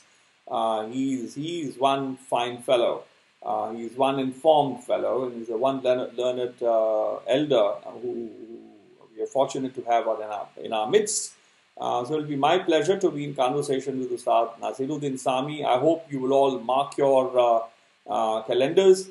As it is the Mubarak month of Ramadan, tomorrow at 7, Ustad Nasiruddin Sami and his entire family and students in Karachi, all those who are able to access him in spite of the lockdown, they will be, of course, ending their fast at about 7, and he will join us at 8 p.m. Pakistan time, which will be 8:30 India time, and 5 p.m. Italy time, and of course 11 a.m. New York, and rest you can calculate. So I hope that you will be able to join as the next days are also confirmed. I can share with you one other beautiful news that a very dear friend, if I may, is Parvati Baul. She will be joining us at the normal time, 4 p.m. Italy and 7:30 p.m. India, this Saturday on 9th May 2020. And we will go to Bengal, and she'll be joining us live from the ashram, in West Bengal. Wouldn't that be fantastic? So you can mark your date. Tomorrow it'll be at 5 p.m. Italy time and 8:30 India time and 8 o'clock in Karachi or in Pakistan, all places in Pakistan. But day after tomorrow we'll be back to the 4 p.m. Time. And one more beautiful news is that one of he's the greatest, in fact, one of the greatest icons of contemporary India, is a Padma Shri awardee, Prahlad Tipania. He is the head of the Kabir Panth, and it'll be, I don't know, it is, he heads that parampara. I serve the Nanaki traditions. Our families and our traditions go way back centuries, and I'll be in conversation with him this Sunday, which is May 10th. And he'll be joining from his village, which is in Ujjain district in Madhya Pradesh. And it'll be just fantastic. I mean, he is one beautiful soul, so learned in the Kabiri way. He has that sense of humor. He has that courage. He can call spade a spade. And, believe you me, you want to mark your dates and time and make sure you have your popcorns and your whatever you drink along with it ready. You should tune in. Make plan, make your time, and beforehand do all your errands, and these 3 evenings will be sort of worth looking forward to. I will now thank you to all the English speakers, and I'll now switch to some Punjabi. So दोस्तों बड़ी खुशी है मैनू कि जो आज चैसलव बाला सिंह दे नाल ਤੁਸੀਂ ਵਾਰਤਾ ਕੀਤੀ ਜਿਵੇਂ ਮੈਂ ਅੱਗੇ ਅਰਜ਼ ਕਰ ਰਿਹਾ ਸਾਂ ਕਿ ਇਹ ਜ਼ਰੂਰੀ ਨਹੀਂ ਹੁੰਦਾ ਦੇਖਣਾ ਕਿ ਸਿਰਫ ਪੀਸ ਸੁਣ ਲਿਆ ਕੋਈ ਸੰਗੀਤ ਸੁਣ ਲਿਆ ਪਰ ਉਹਦੇ ਪਿੱਛੇ ਦ੍ਰਿਸ਼ਟੀਕੋਣ ਕੀ ਹੈ ਬਹੁਤ ਸੰਗੀਤ ਪਿਆ ਤੁਹਾਡੇ ਵੱਡੇ ਮਾਧਿਅਮ ਜਿਹੜੇ ਆਮ YouTube ਤੇ ਬੜਾ ਕੁਝ ਪਿਆ ਹੋਇਆ ਹੋਰਾਂ ਤੇ ਮੈਂ ਵੀ ਜੇ ਉਹ ਸੰਗੀਤ ਹੀ ਤੁਹਾਨੂੰ ਸੁਣਾਉਣਾ ਤਾਂ ਫਿਰ ਵੱਖ ਕੀ ਕੀਤਾ ਸੋ ਇਹ ਜਿਹੜੀ ਵਰਚੁਅਲ ਬੈਠਕ ਸੀਰੀਜ਼ ਹੈ ਇਹ ਭਾਵੇਂ ਅਲੂਣੀ ਸਿੱਲ ਹੈ ਜਿਵੇਂ ਕਹਿੰਦੇ ਕਿ ਪੁਰਾਣੇ ਬਜ਼ੁਰਗ ਕਹਿੰਦੇ ਹੁੰਦੇ ਥੇ ਕਿ ਮਿਹਨਤ ਜਿਹੜੀ ਹੁੰਦੀ ਹੈ ਨਾ ਅਲੂਣੀ ਸਿੱਲ ਚੱਟਣ ਵਾਲੀ ਗੱਲ ਹੈ ਘੋੜਿਆਂ ਨੂੰ ਨਾ ਲੂਣ ਵਾਲੀ ਸਿੱਲ ਦਿੱਤੀ ਜਾਂਦੀ ਹੈ ਕਿ ਜੀ ਲੱਗਾ ਰਹਿੰਦਾ ਉਹ ਚੰਗਾ ਵੀ ਹੁੰਦਾ ਉਹਨਾਂ ਦੇ ਹੱਡੀਆਂ ਵਾਸਤੇ ਲੂਣ ਚੱਟਦੇ ਰਹਿੰਦੇ ਨੇ ਉਹ ਡਲੀ ਦੇ ਉੱਤੇ ਆਪਣੀ ਜ਼ੁਬਾਨ ਕਹਿੰਦੇ ਆ ਲੁੜਕਾਉਂਦੇ ਰਹਿੰਦੇ ਨੇ ਜਾਂ ਉਹਦੇ ਨਾਲ ਚੱਟਦੇ ਰਹਿੰਦੇ ਨੇ ਜ਼ੁਬਾਨੀ ਲੂਣ ਨੂੰ ਹੁਣ ਜੀ ਵੀ ਲੱਗਾ ਰਹਿੰਦਾ ਸਵਾਦਲੀ ਹੁੰਦੀ ਹੈ ਪਰ ਮਿਹਨਤ ਹੁੰਦੀ ਹੈ ਜਿਹੜੀ ਅਲੂਣੀ ਸਿੱਲ ਯਾਨੀ ਕਿ ਬਗੈਰ ਲੂਣ ਦੇ ਉਹ ਸਿੱਲ ਜਿਹੜੀ ਚੱਟਣੀ ਵੀ ਪਵੇ ਤੇ ਉਹਦਾ ਸਵਾਦ ਵੀ ਨਾ ਆਵੇ ਸੋ ਇਹ ਜਿਹੜੀਆਂ ਕਨਵਰਸੇਸ਼ਨਸ ਨੇ ਨਾ ਇਹ ਉਹਨਾਂ ਦਿਮਾਗਾਂ ਲਈ ਹੈ ਉਹਨਾਂ ਜਿਗਰਿਆਂ ਲਈ ਹੈ ਜਿਨ੍ਹਾਂ 'ਚ ਸਬਰ ਹੈ ਜਿਨ੍ਹਾਂ 'ਚ ਸੰਤੋਖ ਹੈ ਜਿਹੜੇ ਜੀਵਨ ਦੀ ਕਿਤਾਬ ਪੜ੍ਹਨ ਦੇ ਆਦੀ ਵੀ ਹਨਗੇ ਜਾਂ ਜਿਹੜੇ ਸ਼ੌਂਕ ਰੱਖਦੇ ਨੇ ਜਿਨ੍ਹਾਂ ਦਾ ਜਿਵੇਂ ਕਹਿੰਦੇ ਆ ਬੁਖਾਰ ਜਿਹਾ ਹੋਵੇ ਨਾ ਉਹ ਫਲਰਟੇਸ਼ੀਅਸ ਜੀ ਇੰਗੇਜਮੈਂਟ ਹੈ ਮਿਊਜ਼ਿਕ ਦੇ ਨਾਲ ਉਹ ਔਰ ਸੀਜ਼ਨਲ ਫਲਰਟ ਜਿਹੜਾ ਹੁੰਦਾ ਮੌਸਮੀ ਮਾੜਾ ਜਿਹਾ ਹੋ ਰਿਹਾ ਚਲੋ ਐਂਟਰਟੇਨ ਕਰ ਲਿਆ ਆਪਣੇ ਆਪ ਨੂੰ ਉਹਨਾਂ ਵਾਸਤੇ ਬੈਠਕਾਂ ਨਹੀਂ ਹੈ ਇਹ ਹੈਗੀ ਉਹਨਾਂ ਲਈ ਜਿਨ੍ਹਾਂ ਨੇ ਰਸ ਪਾਇਆ ਜੀਵਨ ਚੋਂ ਜਾਂ ਜਿਹੜੇ ਚਾਹਵਾਨ ਨੇ ਕਿ ਜੀਵਨ ਦੇ ਜੋ ਰਸ ਲੈ ਸਕੀਏ ਜਿਹੜੇ ਜ਼ਿੰਮੇਵਾਰ ਅਟੈਂਡੀ ਬਣਨਾ ਚਾਹੁੰਦੇ ਨੇ ਜੀਵਨ ਦੇ ਵਿੱਚ ਜਿਹੜੇ ਅੱਛੇ ਪੇਟਰਨਸ ਬਣਨਾ ਚਾਹੁੰਦੇ ਨੇ ਅੱਛੇ ਵਿਦਵਾਨ ਭਾਵੇਂ ਤੁਸੀਂ ਕੱਲ ਨੂੰ ਡਾਕਟਰ ਹੀ ਬਣਨਾ ਪਰ ਜੇ ਤੁਸੀਂ ਇਹ ਵਾਰਤਾਵਾਂ ਇਹਨਾਂ ਵੱਡੇ ਜਿਹੜੇ ਸੰਗੀਤজ্ঞ ਹਨਗੇ ਕਵੀ ਹਨਗੇ ਜਿਵੇਂ ਕੱਲ ਅਸੀਂ ਮਾਰੀਆ ਗ੍ਰਾਸੀਆ ਕੈਲਡਰੋਨੇ ਤੋਂ ਅਸੀਂ ਕਵਿਤਾ ਵੀ ਸੁਣੀ ਉਹ ਕਿਵੇਂ ਡੀਲ ਕਰ ਰਹੇ ਨੇ ਇੱਕ ਬ੍ਰਿਜ ਗਿਰਿਆ ਜੈਨੋਆ ਦਾ ਉਹਦੇ ਉੱਤੇ ਉਹਨਾਂ ਨੇ ਕਵਿਤਾ ਲਿਖੀ ਉਹ ਧਰਤੀ ਦਾ ਬਲਾਤਕਾਰ ਹੁੰਦਾ ਦੇਖ ਰਹੇ ਨੇ ਉਸ ਨੂੰ ਕਾਵਬੱਧ ਕਿਵੇਂ ਕੀਤਾ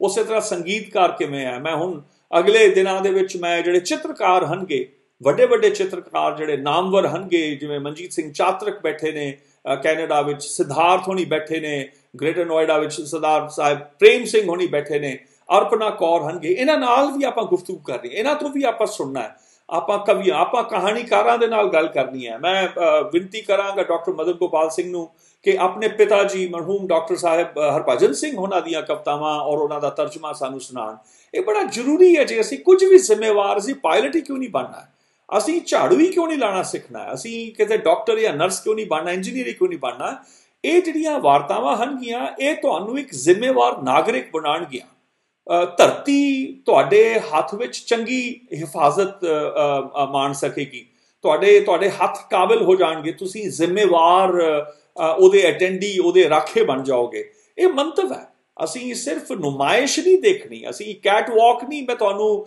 I'm not inviting all these fantastic artists and maestros and practitioners of various art forms to do a catwalk in front of you you've got plenty of other avenues that you can see I want to catwalk yes if it's a catwalk It is about their perspective, about their understanding, about their sensibility. Let me, at the cost of repeating myself.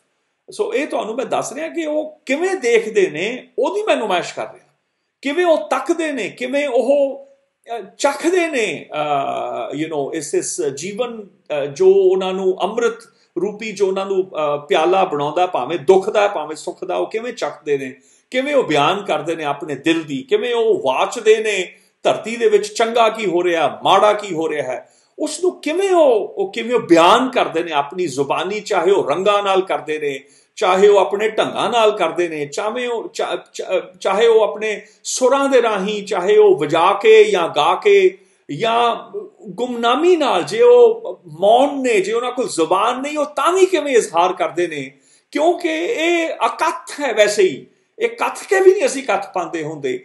ਇਹਦੇ ਨਾਲ ਮੇਰੀ ਰੀਝ ਹੈ, ਜੇ ਰੀਝ ਹੈ, ਜੇ ਮੇਰੇ ਤੇ ਇਲਜ਼ਾਮ ਲਾਉਣਾ ਤੇ ਉਹ ਮੈਂ ਇਹ ਕਰ ਰਿਹਾ, ਇਹ ਮੇਰਾ ਇਲਜ਼ਾਮ ਬਣਦਾ ਮੇਰੇ ਤੇ ਕਿ ਮੈਂ ਯਤਨ ਕਰ ਰਿਹਾ ਇਸ ਚੀਜ਼ ਦੀ ਮੈਂ ਮਸ਼ੱਕਤ ਕਰ ਰਿਹਾ ਕਿ ਤੁਸੀਂ ਇਹ ਕੁਝ ਦੇਖ ਸਕੋ। ਸੋ ਤੁਸੀਂ ਜਿਹੜੇ ਜੁੜਦੇ ਹੋ, ਮੈਂ ਬੜਾ ਸ਼ੁਕਰਗੁਜ਼ਾਰ ਹਾਂ ਜਿਨ੍ਹਾਂ ਕੋਲ ਸਬਰ ਹੈ ਤੇ ਹੋਰਾਂ ਕੋਲ ਜਿਹੜੇ ਕਾਲੇ ਨੇ। ਮੈਂ ਇਹ ਨਹੀਂ ਕਹਿ ਰਿਹਾ ਕਿ ਘੱਟ ਨੇ, ਮੈਨੂੰ ਪਤਾ ਹੈ ਕਿ ਕਈ ਹੋਰ ਨੇ ਜਿਨ੍ਹਾਂ ਨੇ ਇਸ ਵੇਲੇ, ਕਿਉਂਕਿ ਸਮਾਂ ਵੀ ਲੇਟ ਹੋਇਆ, ਖਾਣਾ ਵੀ ਬਣਾਉਣਾ, ਬੱਚੇ ਨੇ, ਪਰਿਵਾਰ, ਉਹ ਮੈਨੂੰ ਪਤਾ ਉਹਨਾਂ ਨੇ ਕੱਲ ਵੀ ਆਉਂਦੀਆਂ ਕੱਲ ਨੇ, ਉਹਨਾਂ 'ਚ ਤੁਸੀਂ ਬਹਿ ਕੇ ਵੀ ਦੇਖੋਗੇ। ਮੈਂ ਉਹਨਾਂ ਸਾਰਿਆਂ ਨੂੰ ਸਮਝਦਾ, ਇਹ ਨਹੀਂ ਕਿ ਜਿਹੜੇ ਅੱਜ ਜੁੜੇ ਨੇ ਉਹੀ ਸਿਆਣੇ ਹਨਗੇ। ਮੈਨੂੰ ਪਤਾ ਹੈ ਕਈ ਬਹੁਤ ਆਸਟ੍ਰੇਲੀਆ 'ਚ ਬੈਠੇ ਨੇ, ਫਾਰ ਈਸਟ ਵਿੱਚ ਬੈਠੇ ਨੇ, ਉਹ ਸਮਾਂ 3-3 4-4 ਸਵੇਰ ਦੇ ਵਜੇ ਹੋਣੇ ਨੇ। ਮੈਂ ਉਹਨਾਂ ਦੀ ਗੱਲ ਕਰ ਰਿਹਾ ਜਿਹੜੇ ਕਈ ਵਾਰ ਕਹਿੰਦੇ ਨੇ ਕਿ ਸ਼ਾਇਦ ਅਸੀਂ ਸਿਰਫ ਸੰਗੀਤ ਹੀ ਸੁਣਨਾ ਹੈਗਾ। ਨਹੀਂ, ਮੈਂ ਸੰਗੀਤ ਨਹੀਂ ਇਕੱਲਾ ਸੁਣਾ ਰਿਹਾ, ਸੰਗੀਤ ਵੀ ਸੁਣਾ ਰਿਹਾ, ਪਰ ਉਸ ਦੇ ਨਾਲ ਮੈਂ ਤੁਹਾਨੂੰ ਸੰਗੀਤਕਾਰ, ਤੁਹਾਨੂੰ ਚਿੱਤਰਕਾਰ, ਤੁਹਾਨੂੰ ਕਵੀਸ਼ਰ ਜਿਹੜੇ ਹਨਗੇ, ਜਿਹੜੀ ਕਵਿਤਾ ਜਿਹੜੀ ਲਿਖਦੇ ਨੇ, ਜਿਹੜੇ ਉੱਕਰਦੇ ਨੇ, ਅੱਖਰ ਉੱਕਰਦੇ ਨੇ, ਭਾਵੇਂ ਉਹ ਕਾਵਨੁਮਾ ਹੋਣ ਜਾਂ ਵੈਸੇ ਹੀ ਕਹਾਣੀ ਨੁਮਾ ਹੋਣ, ਜਾਂ ਵਰਣਨ, ਅੱਖਰੀ ਵਰਣਨ ਹੋਵੇ, ਜਾਂ ਨ੍ਰਿਤ ਕਰਦੇ ਹੋਣ, ਉਹਨਾਂ ਸਾਰਿਆਂ ਨਾਲ ਆਪਾਂ ਜੁੜਨਾ ਹੈ, ਉਹਨਾਂ ਦੇ ਨਾਲ ਆਪਾਂ ਗੱਪਸ਼ਪ ਕਰਨੀ ਹੈ, ਉਹਨਾਂ ਤੋਂ ਕੁਝ ਸਮਝਣਾ ਹੈ, ਉਹਨਾਂ ਨਾਲ ਉਲਝਣਾ ਹੈ ਅਸੀਂ, ਤਾਂ ਕਿ ਉਸ ਉਲਝਣ 'ਚੋਂ ਅਸੀਂ ਕੁਝ ਸੁਲਝ ਸਕੀਏ। ਸੋ ਮੈਂ ਇੰਨੀ ਵਾਰਤਾ ਕਰਦਾ ਹੋਇਆ ਤੁਹਾਨੂੰ ਮੈਂ ਪੰਜਾਬੀ 'ਚ ਵੀ ਆਪਣੀ ਮਾਂ ਬੋਲੀ 'ਚ ਮੈਂ ਦੱਸ ਦਿਆਂ ਕਿ ਕੱਲ੍ਹ ਬਹੁਤ ਹੀ ਮਾਣ ਦੀ ਗੱਲ ਹੈ ਕਿ ਸਾਡੇ ਲਈ ਦਿੱਲੀ ਘਰਾਣੇ ਦੇ, ਜਿਵੇਂ ਮੈਂ ਪਰੰਪਰਾ ਦਾ ਇੱਕ ਦਾ ਮੁਖੀ ਹਾਂ, ਉਹ ਇੱਕ ਹੋਰ ਪਰੰਪਰਾ ਦੇ ਮੁਖੀ ਨੇ, ਵਿਦਵਾਨ ਬਜ਼ੁਰਗ ਹਨਗੇ ਸਾਡੇ ਦਰਮਿਆਨ, ਜਿਹੜੇ ਸੁਸ਼ੋਭਿਤ ਨੇ, ਹਾਲੇ ਵੀ ਸਾਨੂੰ ਮਾਣ ਹੈ, ਸਾਡੇ ਦਰਮਿਆਨ ਹਨਗੇ। ਉਸਤਾਦ ਨਸੀਰੁੱਦੀਨ ਸਾਮੀ ਤੋਂ ਮੇਰਾ ਭਾਵ ਹੈ, ਉਹ ਕੱਲ੍ਹ ਨੂੰ 8 ਵਜੇ ਕਰਾਚੀ ਦੇ ਟਾਈਮ, ਯਾਨੀ 8:30 ਹਿੰਦੁਸਤਾਨ ਦੇ ਸਮੇਂ, ਤੇ ਜਿਹੜੇ ਮੇਰੇ ਇੱਥੇ 5 ਵਜੇ ਹੋਣਗੇ ਰੋਮ ਵਿੱਚ, ਜਿੱਥੇ ਮੈਂ ਫਸਿਆ ਹੋਇਆ, ਤੇ ਨਿਊਯਾਰਕ ਦੇ ਵਿੱਚ ਜਾਂ ਈਸਟ ਕੋਸਟ ਜਿਹੜਾ ਵੀ ਹੈ, ਟੋਰਾਂਟੋ ਹੋ ਗਿਆ, ਈਸਟ ਕੋਸਟ ਹੋ ਗਿਆ, ਨਿਊਯਾਰਕ ਆਦਿ, ਵਾਸ਼ਿੰਗਟਨ DC, ਉਹ 11 ਵਜੇ ਹੋਣਗੇ। ਵੈਸਟ ਕੋਸਟ ਜਿਹੜਾ ਹੈਗਾ, ਵੈਨਕੂਵਰ, ਸਿਆਟਲ ਜਾਂ ਸੈਨ ਫਰਾਂਸਿਸਕੋ ਐਲੇ ਲਾ ਲਓ, ਉੱਥੇ ਸਵੇਰ ਦੇ 8 ਵਜੇ ਹੋਣਗੇ। ਸੋ ਇਹ ਤੁਸੀਂ ਆਪਣਾ ਸਮਾਂ ਜ਼ਰੂਰ ਕੱਢਣਾ ਜੀ। ਇਹ ਘੰਟਾ ਲੇਟ ਇਸ ਕਰਕੇ ਹੈ ਕਿ ਆਪਾਂ ਨੂੰ ਪਤਾ ਹੈ ਕਿ ਮੁਬਾਰਕ ਮਹੀਨਾ ਹੈਗਾ ਰਮਾਦਾਨ ਦਾ, ਤੇ ਉਸਤਾਦ ਨਸੀਰੁੱਦੀਨ ਸਾਮੀ ਤੇ ਉਹਨਾਂ ਦੇ ਪਰਿਵਾਰ ਨੇ ਰੋਜ਼ਾ ਖੋਲ੍ਹਣਾ ਹੈਗਾ ਤਕਰੀਬਨ, ਉਹ ਜਿਹਨੂੰ ਕਹਿੰਦੇ ਆ ਤਕਰੀਬਨ 7 ਵਜੇ ਕਰਾਚੀ ਜਾਂ ਪਾਕਿਸਤਾਨ ਦੇ ਟਾਈਮ, ਤੇ ਜਿਹੜਾ ਇੱਥੇ ਮੇਰੇ ਕੋਲ 4 ਵਜੇ ਨਾਰਮਲ ਜਿਹੜਾ ਟਾਈਮ ਹੁੰਦਾ। ਸੋ 1 ਘੰਟਾ ਅਸੀਂ, ਜਿਵੇਂ ਆਬਿਦਾ ਪਰਵੀਨ ਹੋਣਾ ਦੇ ਵੇਲੇ ਔਰ ਵਿਦੁਸ਼ੀ ਜਿਹੜੇ ਹਨਗੇ ਅਰੁਣਾ ਸਾਇਰਾ ਹੋਣਾ ਵੇਲੇ ਅਸੀਂ 1 ਘੰਟਾ ਲੇਟ ਸ਼ੁਰੂ ਹੋਏ ਸਾਂ। ਇਹ ਮੈਨੂੰ ਆਸ ਹੈ ਤੁਸੀਂ ਇਹ ਆਪਣਾ ਸਮਾਂ ਤੁਸੀਂ ਨੋਟ ਕਰ ਲਓਗੇ ਔਰ ਕੱਲ੍ਹ ਜੁੜੋਗੇ। ਹੁਮਾ ਕੇ ਸਾਰਿਆਂ ਨੂੰ ਸ਼ੇਅਰ ਕਰੋ। ਜਿਹੜੇ ਮੇਰੇ ਵੀ ਜਿਹੜੇ ਪੇਜ ਲਾਈਕ ਜਾਂ ਫੋਲੋ, ਨੋਟੀਫਿਕੇਸ਼ਨਸ ਔਨ ਕਰ ਲਓ, ਕਿਉਂਕਿ ਮੈਂ ਸਿਰਫ ਇਸ ਵੇਲੇ ਫੇਸਬੁੱਕ 'ਤੇ ਹੀ ਪਾ ਰਿਹਾ ਹੈਗਾ, ਇੰਨਾ ਸਮਾਂ ਨਹੀਂ, ਕਿਉਂਕਿ ਇਕੱਲਾ ਹੀ ਕਰ ਰਿਹਾ। ਔਰ ਪਰਸੋਂ ਬਹੁਤ ਹੀ ਵੱਡੀ ਵਿਦਵਾਨ ਜਿਹੜੀ ਗਾਇਕਾ ਹੈ ਬਾਉਲ ਸੰਗੀਤ ਦੀ, ਉਹ ਬਹੁਤ ਹੀ ਫੇਮਸ ਯਾਨੀ ਕਿ ਪ੍ਰਤੀਨਿਧੀ ਹੈ, ਉਹਦਾ ਨੁਮਾਇੰਦਾ ਹੈ ਬਾਉਲ ਸੰਗੀਤ ਦੀ। ਇਹ ਉਦਾਸੀ ਪਰੰਪਰਾ ਦਾ ਹੈ। ਓਬਵੀਅਸਲੀ ਇਹਨਾਂ ਦੀ ਪੁਰਾਣੀ ਚੱਲੀ ਆਉਂਦੀ, ਪਰ ਇਹ ਨਾਨਕ ਪੰਥੀ ਸਾਰੇ ਹੋਏ ਨੇ, ਜਿਹੜੇ ਉਦਾਸੀ ਹੋਏ ਨੇ, ਨਿਰਮਲੇ ਪੰਥ ਗੁਰੂ ਨਾਨਕ ਦੇ ਚਲਾਏ ਸਨ। ਪਰਸੋਂ ਨੂੰ ਵਾਪਸ ਉਹੀ ਨਾਰਮਲ ਟਾਈਮ 4 ਵਜੇ ਯਾਨੀ ਕਿ 7:30 ਵਜੇ ਹਿੰਦੁਸਤਾਨ ਦੇ ਵਿੱਚ ਇਹ ਵੈਸਟ ਬੰਗਾਲ ਆਪਣੇ ਜਿਹੜਾ ਆਸ਼ਰਮ ਹੈਗਾ ਇਹਨਾਂ ਦਾ, ਉੱਥੋਂ ਪਿੰਡ ਵਿੱਚੋਂ ਜੁੜਨਗੇ ਪਾਰਵਤੀ ਬਾਉਲ। ਆਪਾਂ ਮਾਰਕ ਕਰ ਲੈਣਾ ਸਮਾਂ।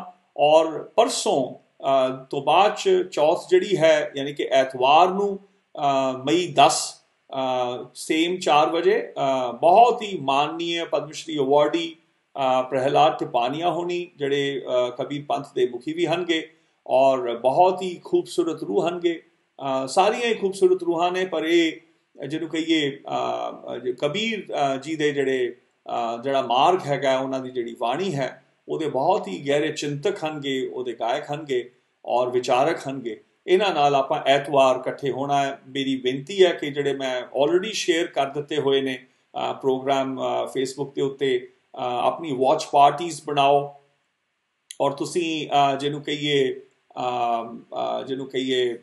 ਤੁਸੀਂ ਸ਼ੇਅਰ ਕਰੋ ਵੱਧ ਤੋਂ ਵੱਧ ਲਾਈਕ ਕਰਨਾ ਇੱਕ ਚੀਜ਼ ਹੁੰਦਾ ਪਰ ਸ਼ੇਅਰ ਕਰਨਾ ਬੜਾ ਜ਼ਰੂਰੀ ਹੁੰਦਾ ਇਹ ਥੋੜੇ ਦਿਨਾਂ ਦੀ ਗੱਲ ਹੀ ਹੈ ਆਪਣੀ ਤੁਹਾਡੀ ਜਿਹੜੀ ਰੀਅਲ ਏਸਟੇਟ ਜਿਹੜੀ ਸਾਈਬਰ ਹੈਗੀ ਹੈ ਉਹਦੇ ਤੇ ਤੁਹਾਡੇ ਇਹ ਸਾਰਿਆਂ ਦੇ ਪੋਸਟਰ ਤੁਹਾਡੇ ਆਉਂਦੇ ਹੋਣਗੇ ਮੈਂ ਸਮਝਦਾ ਕਿਤੇ ਬੋਰ ਨਾ ਹੋ ਜਾਓ ਇਹ ਬਹੁਤ ਜ਼ਰੂਰੀ ਨੇ ਤਵਾਰੀਖੀ ਇਹ ਵਾਰਤਾਵਾਂ ਹਨਗੀਆਂ ਇਹਨਾਂ ਦੇ ਉੱਤੇ ਬਹੁਤ ਸਟੱਡੀਜ਼ ਹੋਣਗੀਆਂ ਕਿਉਂਕਿ ਕਈ ਗੱਲਾਂ ਵਿਦਵਾਨ ਦੱਸ ਰਹੇ ਨੇ ਜਿਹੜੀਆਂ ਆਮ ਤੌਰ 'ਤੇ ਸੁਣਾਉਣ ਨੂੰ ਉਹਨਾਂ ਨੂੰ ਮੌਕਾ ਨਹੀਂ ਮਿਲਦਾ ਅਤੇ ਸਾਨੂੰ ਸੁਣਨ ਦਾ ਲਿਹਾਜ਼ਾ ਸਮਾਂ ਨਹੀਂ ਐਸਾ ਸਬਬ ਨਹੀਂ ਬਣਦਾ ਤੁਸੀਂ ਇਹ ਜ਼ਰੂਰ ਸ਼ੇਅਰ ਕਰਿਆ ਕਰੋ ਲਾਈਕ ਵੀ ਕਰਿਆ ਕਰੋ ਕਮੈਂਟ ਕਰਿਆ ਕਰੋ ਇਹ ਬੜਾ ਜ਼ਰੂਰੀ ਹੈਗਾ ਔਰ ਜਿਹੜੇ ਮੇਰੇ ਪੇਜਸ ਹਨ ਕਿ ਉਹਨਾਂ ਦੀ ਨੋਟੀਫਿਕੇਸ਼ਨ ਤੁਸੀਂ ਲੈ ਸਕਦੇ ਹੋ ਜਿੰਨਾ ਚਿਰ ਹੈਗਾ ਮੈਂ ਉੱਦਾਂ ਅਕਸਰ ਮੈਂ ਆਮ ਤੌਰ 'ਤੇ ਮੈਂ ਹੋਰ ਕੋਈ ਊਟ ਪਟਾਂਗ ਸ਼ੇਅਰ ਨਹੀਂ ਕਰਦਾ ਹੁੰਦਾ ਨਾ ਮੈਂ ਕਿਸੇ ਦੇ ਮੈਸੇਜਸ ਫਾਰਵਰਡ ਕਰਦਾ ਨਾ ਮੇਰੀ ਟਾਈਮਲਾਈਨ 'ਤੇ ਹਰ ਕੋਈ ਬੰਦਾ ਉੱਥੇ ਪਾ ਸਕਦਾ ਹੈਗਾ ਸਾਨੂੰ ਯਾਨੀ ਕਿ ਇਹਨਾਂ ਕਾਰਜਾਂ ਤੋਂ ਇਲਾਵਾ ਜੋ ਮੈਂ ਕਰਦਾ ਕੰਜ਼ਰਵੇਸ਼ਨ ਦੇ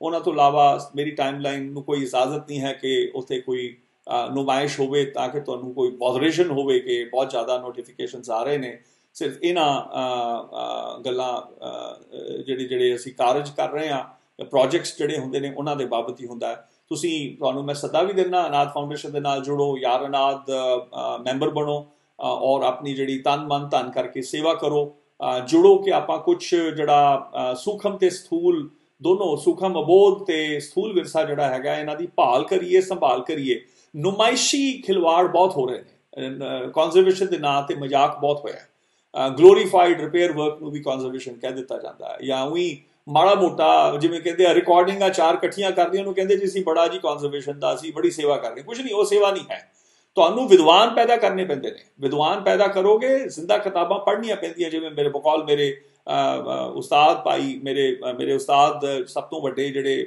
ਗ੍ਰੈਂਡ ਅੰਕਲ ਸਨ ਭਾਈ ਅਰਜਨ ਸਿੰਘ ਤਰੰਗੜ ਹੁਣੀ ਕਹਿੰਦੇ ਸੀ ਕਿ ਬੜਾ ਬਰਖੁਰਦਾਰ ਵਿਦਵਾਨ ਬਣਨ ਦਾ ਸ਼ੌਂਕ ਹੈ ਜ਼ਿੰਦਾ ਕਿਤਾਬਾਂ ਸਿੱਖਣੀਆਂ ਸਿੱਖੋ ਪੜ੍ਹਨੀਆਂ ਸਿੱਖੋ ਤੇ ਜ਼ਿੰਦਾ ਕਿਤਾਬਾਂ ਪੜ੍ਹੇ ਬਿਨਾਂ ਜ਼ਿੰਦਾ ਕਿਤਾਬਾਂ ਲਿਖ ਨਹੀਂ ਸਕਦੇ ਤੁਸੀਂ ਤੇ ਜੇ ਬੜਾ ਹੀ ਕੰਮ ਹੈ ਲਿਖਣ ਦਾ ਜ਼ਿੰਦਾ ਕਿਤਾਬਾਂ ਲਿਖੋ ਤੇ ਇਹ ਜਿਹੜਾ ਵਿਅੰਗ ਹੈ ਬਹੁਤ ਮਹਿੰਗਾ ਹੈ ਕਿਤੇ ਹੋਰ ਨਹੀਂ ਤੁਹਾਨੂੰ ਸੁਣੇਗਾ ਕਈ ਜਣੇ ਉਸ ਮੇਰੇ ਤੋਂ ਤਰੰਗੜ ਸਾਹਿਬ ਦੀ ਗੱਲਾਂ ਸੁਣ ਕੇ ਅੱਖਰ ਜ਼ਿੰਦਾ ਕਿਤਾਬ ਵੀ ਕਈ ਜਣੇ ਵਰਤਣ ਲੱਗ ਗਏ ਨੇ ਇਹ ਪਰ ਆਇਆ ਉਹਨਾਂ ਤੋਂ ਹੈ ਇਹ ਉਹਨਾਂ ਦੀ ਬਕੌਲ ਹੈ ਜਿਹੜਾ ਇਹ ਵਿਅੰਗ ਜਿਹੜਾ ਗੁਰੂ ਘਰ ਦੀ ਵਿਦਿਆ ਪ੍ਰਣਾਲੀ ਦਾ ਇਹ ਵਿਅੰਗ ਹੈਗਾ ਸੋ ਇਹ ਸਮਝਣ ਦੀ ਗੱਲ ਹੈ ਕਿ ਜੇ ਅਸੀਂ ਵਿਦਵਾਨਾਂ ਦੇ ਨਾਲ ਨਹੀਂ ਬੈਠਣ ਦਾ ਸਬਰ ਕਰ ਸਕਦੇ ਅਸੀਂ ਆਪ ਵਿਦਵਾਨ ਨਹੀਂ ਬਣ ਸਕਦੇ ਆਫਰਿਆ ਹੋਇਆ ਬੰਦਾ ਵਿਦਵਾਨ ਨਹੀਂ ਹੋਇਆ ਕਰਦਾ ਆਫਰਿਆ ਹੋਇਆ ਬੰਦਾ ਕਿਰਕ ਹੋਇਆ ਕਰਦਾ ਉਹ ਰੱਬ ਵੀ ਕੱਢਦਾ ਕਿਰਕ ਨੂੰ ਕੋਈ ਬਾਲੀ ਨਜ਼ਰ ਰਹਿਮਤ ਨਾਲ ਨਹੀਂ ਦੇਖਦਾ ਹੁੰਦਾ ਸੋ ਇਹ ਹੈਂਕੜ ਨਾਲ ਭਰਮ ਦੇ ਨਾਲ ਨਹੀਂ ਹੁੰਦਾ ਮੁਹੱਬਤ ਹੋਵੇ ਦਰਿਆ ਦਿਲੀ ਹੋਵੇ ਲਿਹਾਜ਼ ਹੋਵੇ ਕਿਸੇ ਨੂੰ ਸੁਣਨ ਦਾ ਵੀ ਲਿਹਾਜ਼ ਹੋਣਾ ਚਾਹੀਦਾ ਸੋ ਇਹ ਮੈਂ ਆਸ ਕਰਦਾ ਤੁਸੀਂ ਆਪਣੇ ਕੈਲੰਡਰ ਤੁਸੀਂ ਮਾਰਕ ਕਰ ਲਓਗੇ ਅਗਲੇ ਹਫਤੇ ਦੇ ਪ੍ਰੋਗਰਾਮ ਬੜੇ ਹੀ ਚੰਗੇ ਵਿਦਵਾਨ ਆਉਣਗੇ ਉਹਦੇ 'ਚ ਕਵਾਲੀ ਬੜੇ ਵੱਡੇ ਦੁਨੀਆ ਦੇ ਕਵਾਲ ਆਉਣਗੇ ਮੈਂ ਹਲੇ ਨਾਂ ਨਹੀਂ ਦੱਸਣਾ ਪਹਿਲਾਂ ਤੁਸੀਂ ਇਹ 3 ਮਾਰਕ ਕਰੋ ਸੋਮਵਾਰ ਨੂੰ ਕੌਣ ਆਏਗਾ ਮੰਗਲਵਾਰ ਨੂੰ ਕੌਣ ਆਏਗਾ ਸ਼ਨੀਚਰਵਾਰ ਨੂੰ ਕੌਣ ਆਏਗਾ ਇਹ ਮੈਂ ਅਗਲੇ ਦਿਨਾਂ 'ਚ ਮੈਂ ਸਾਂਝਾ ਕਰਾਂਗਾ ਮੈਂ ਹੁਣ ਆਗਿਆ ਲੈਣਾ ਸਤਿ ਕਰਤਾਰ ਵਾਹਿਗੁਰੂ ਜੀ ਕਾ ਖਾਲਸਾ ਵਾਹਿਗੁਰੂ ਜੀ ਕੀ ਫਤਿਹ A very good night India very good night Pakistan and buonanotte Italia ਤੇ ਜਿਹਨੂੰ ਕਹੀਏ ਛੇਤੀ ਮਿਲਾਂਗੇ ਕੱਲ ਮਿਲਾਂਗੇ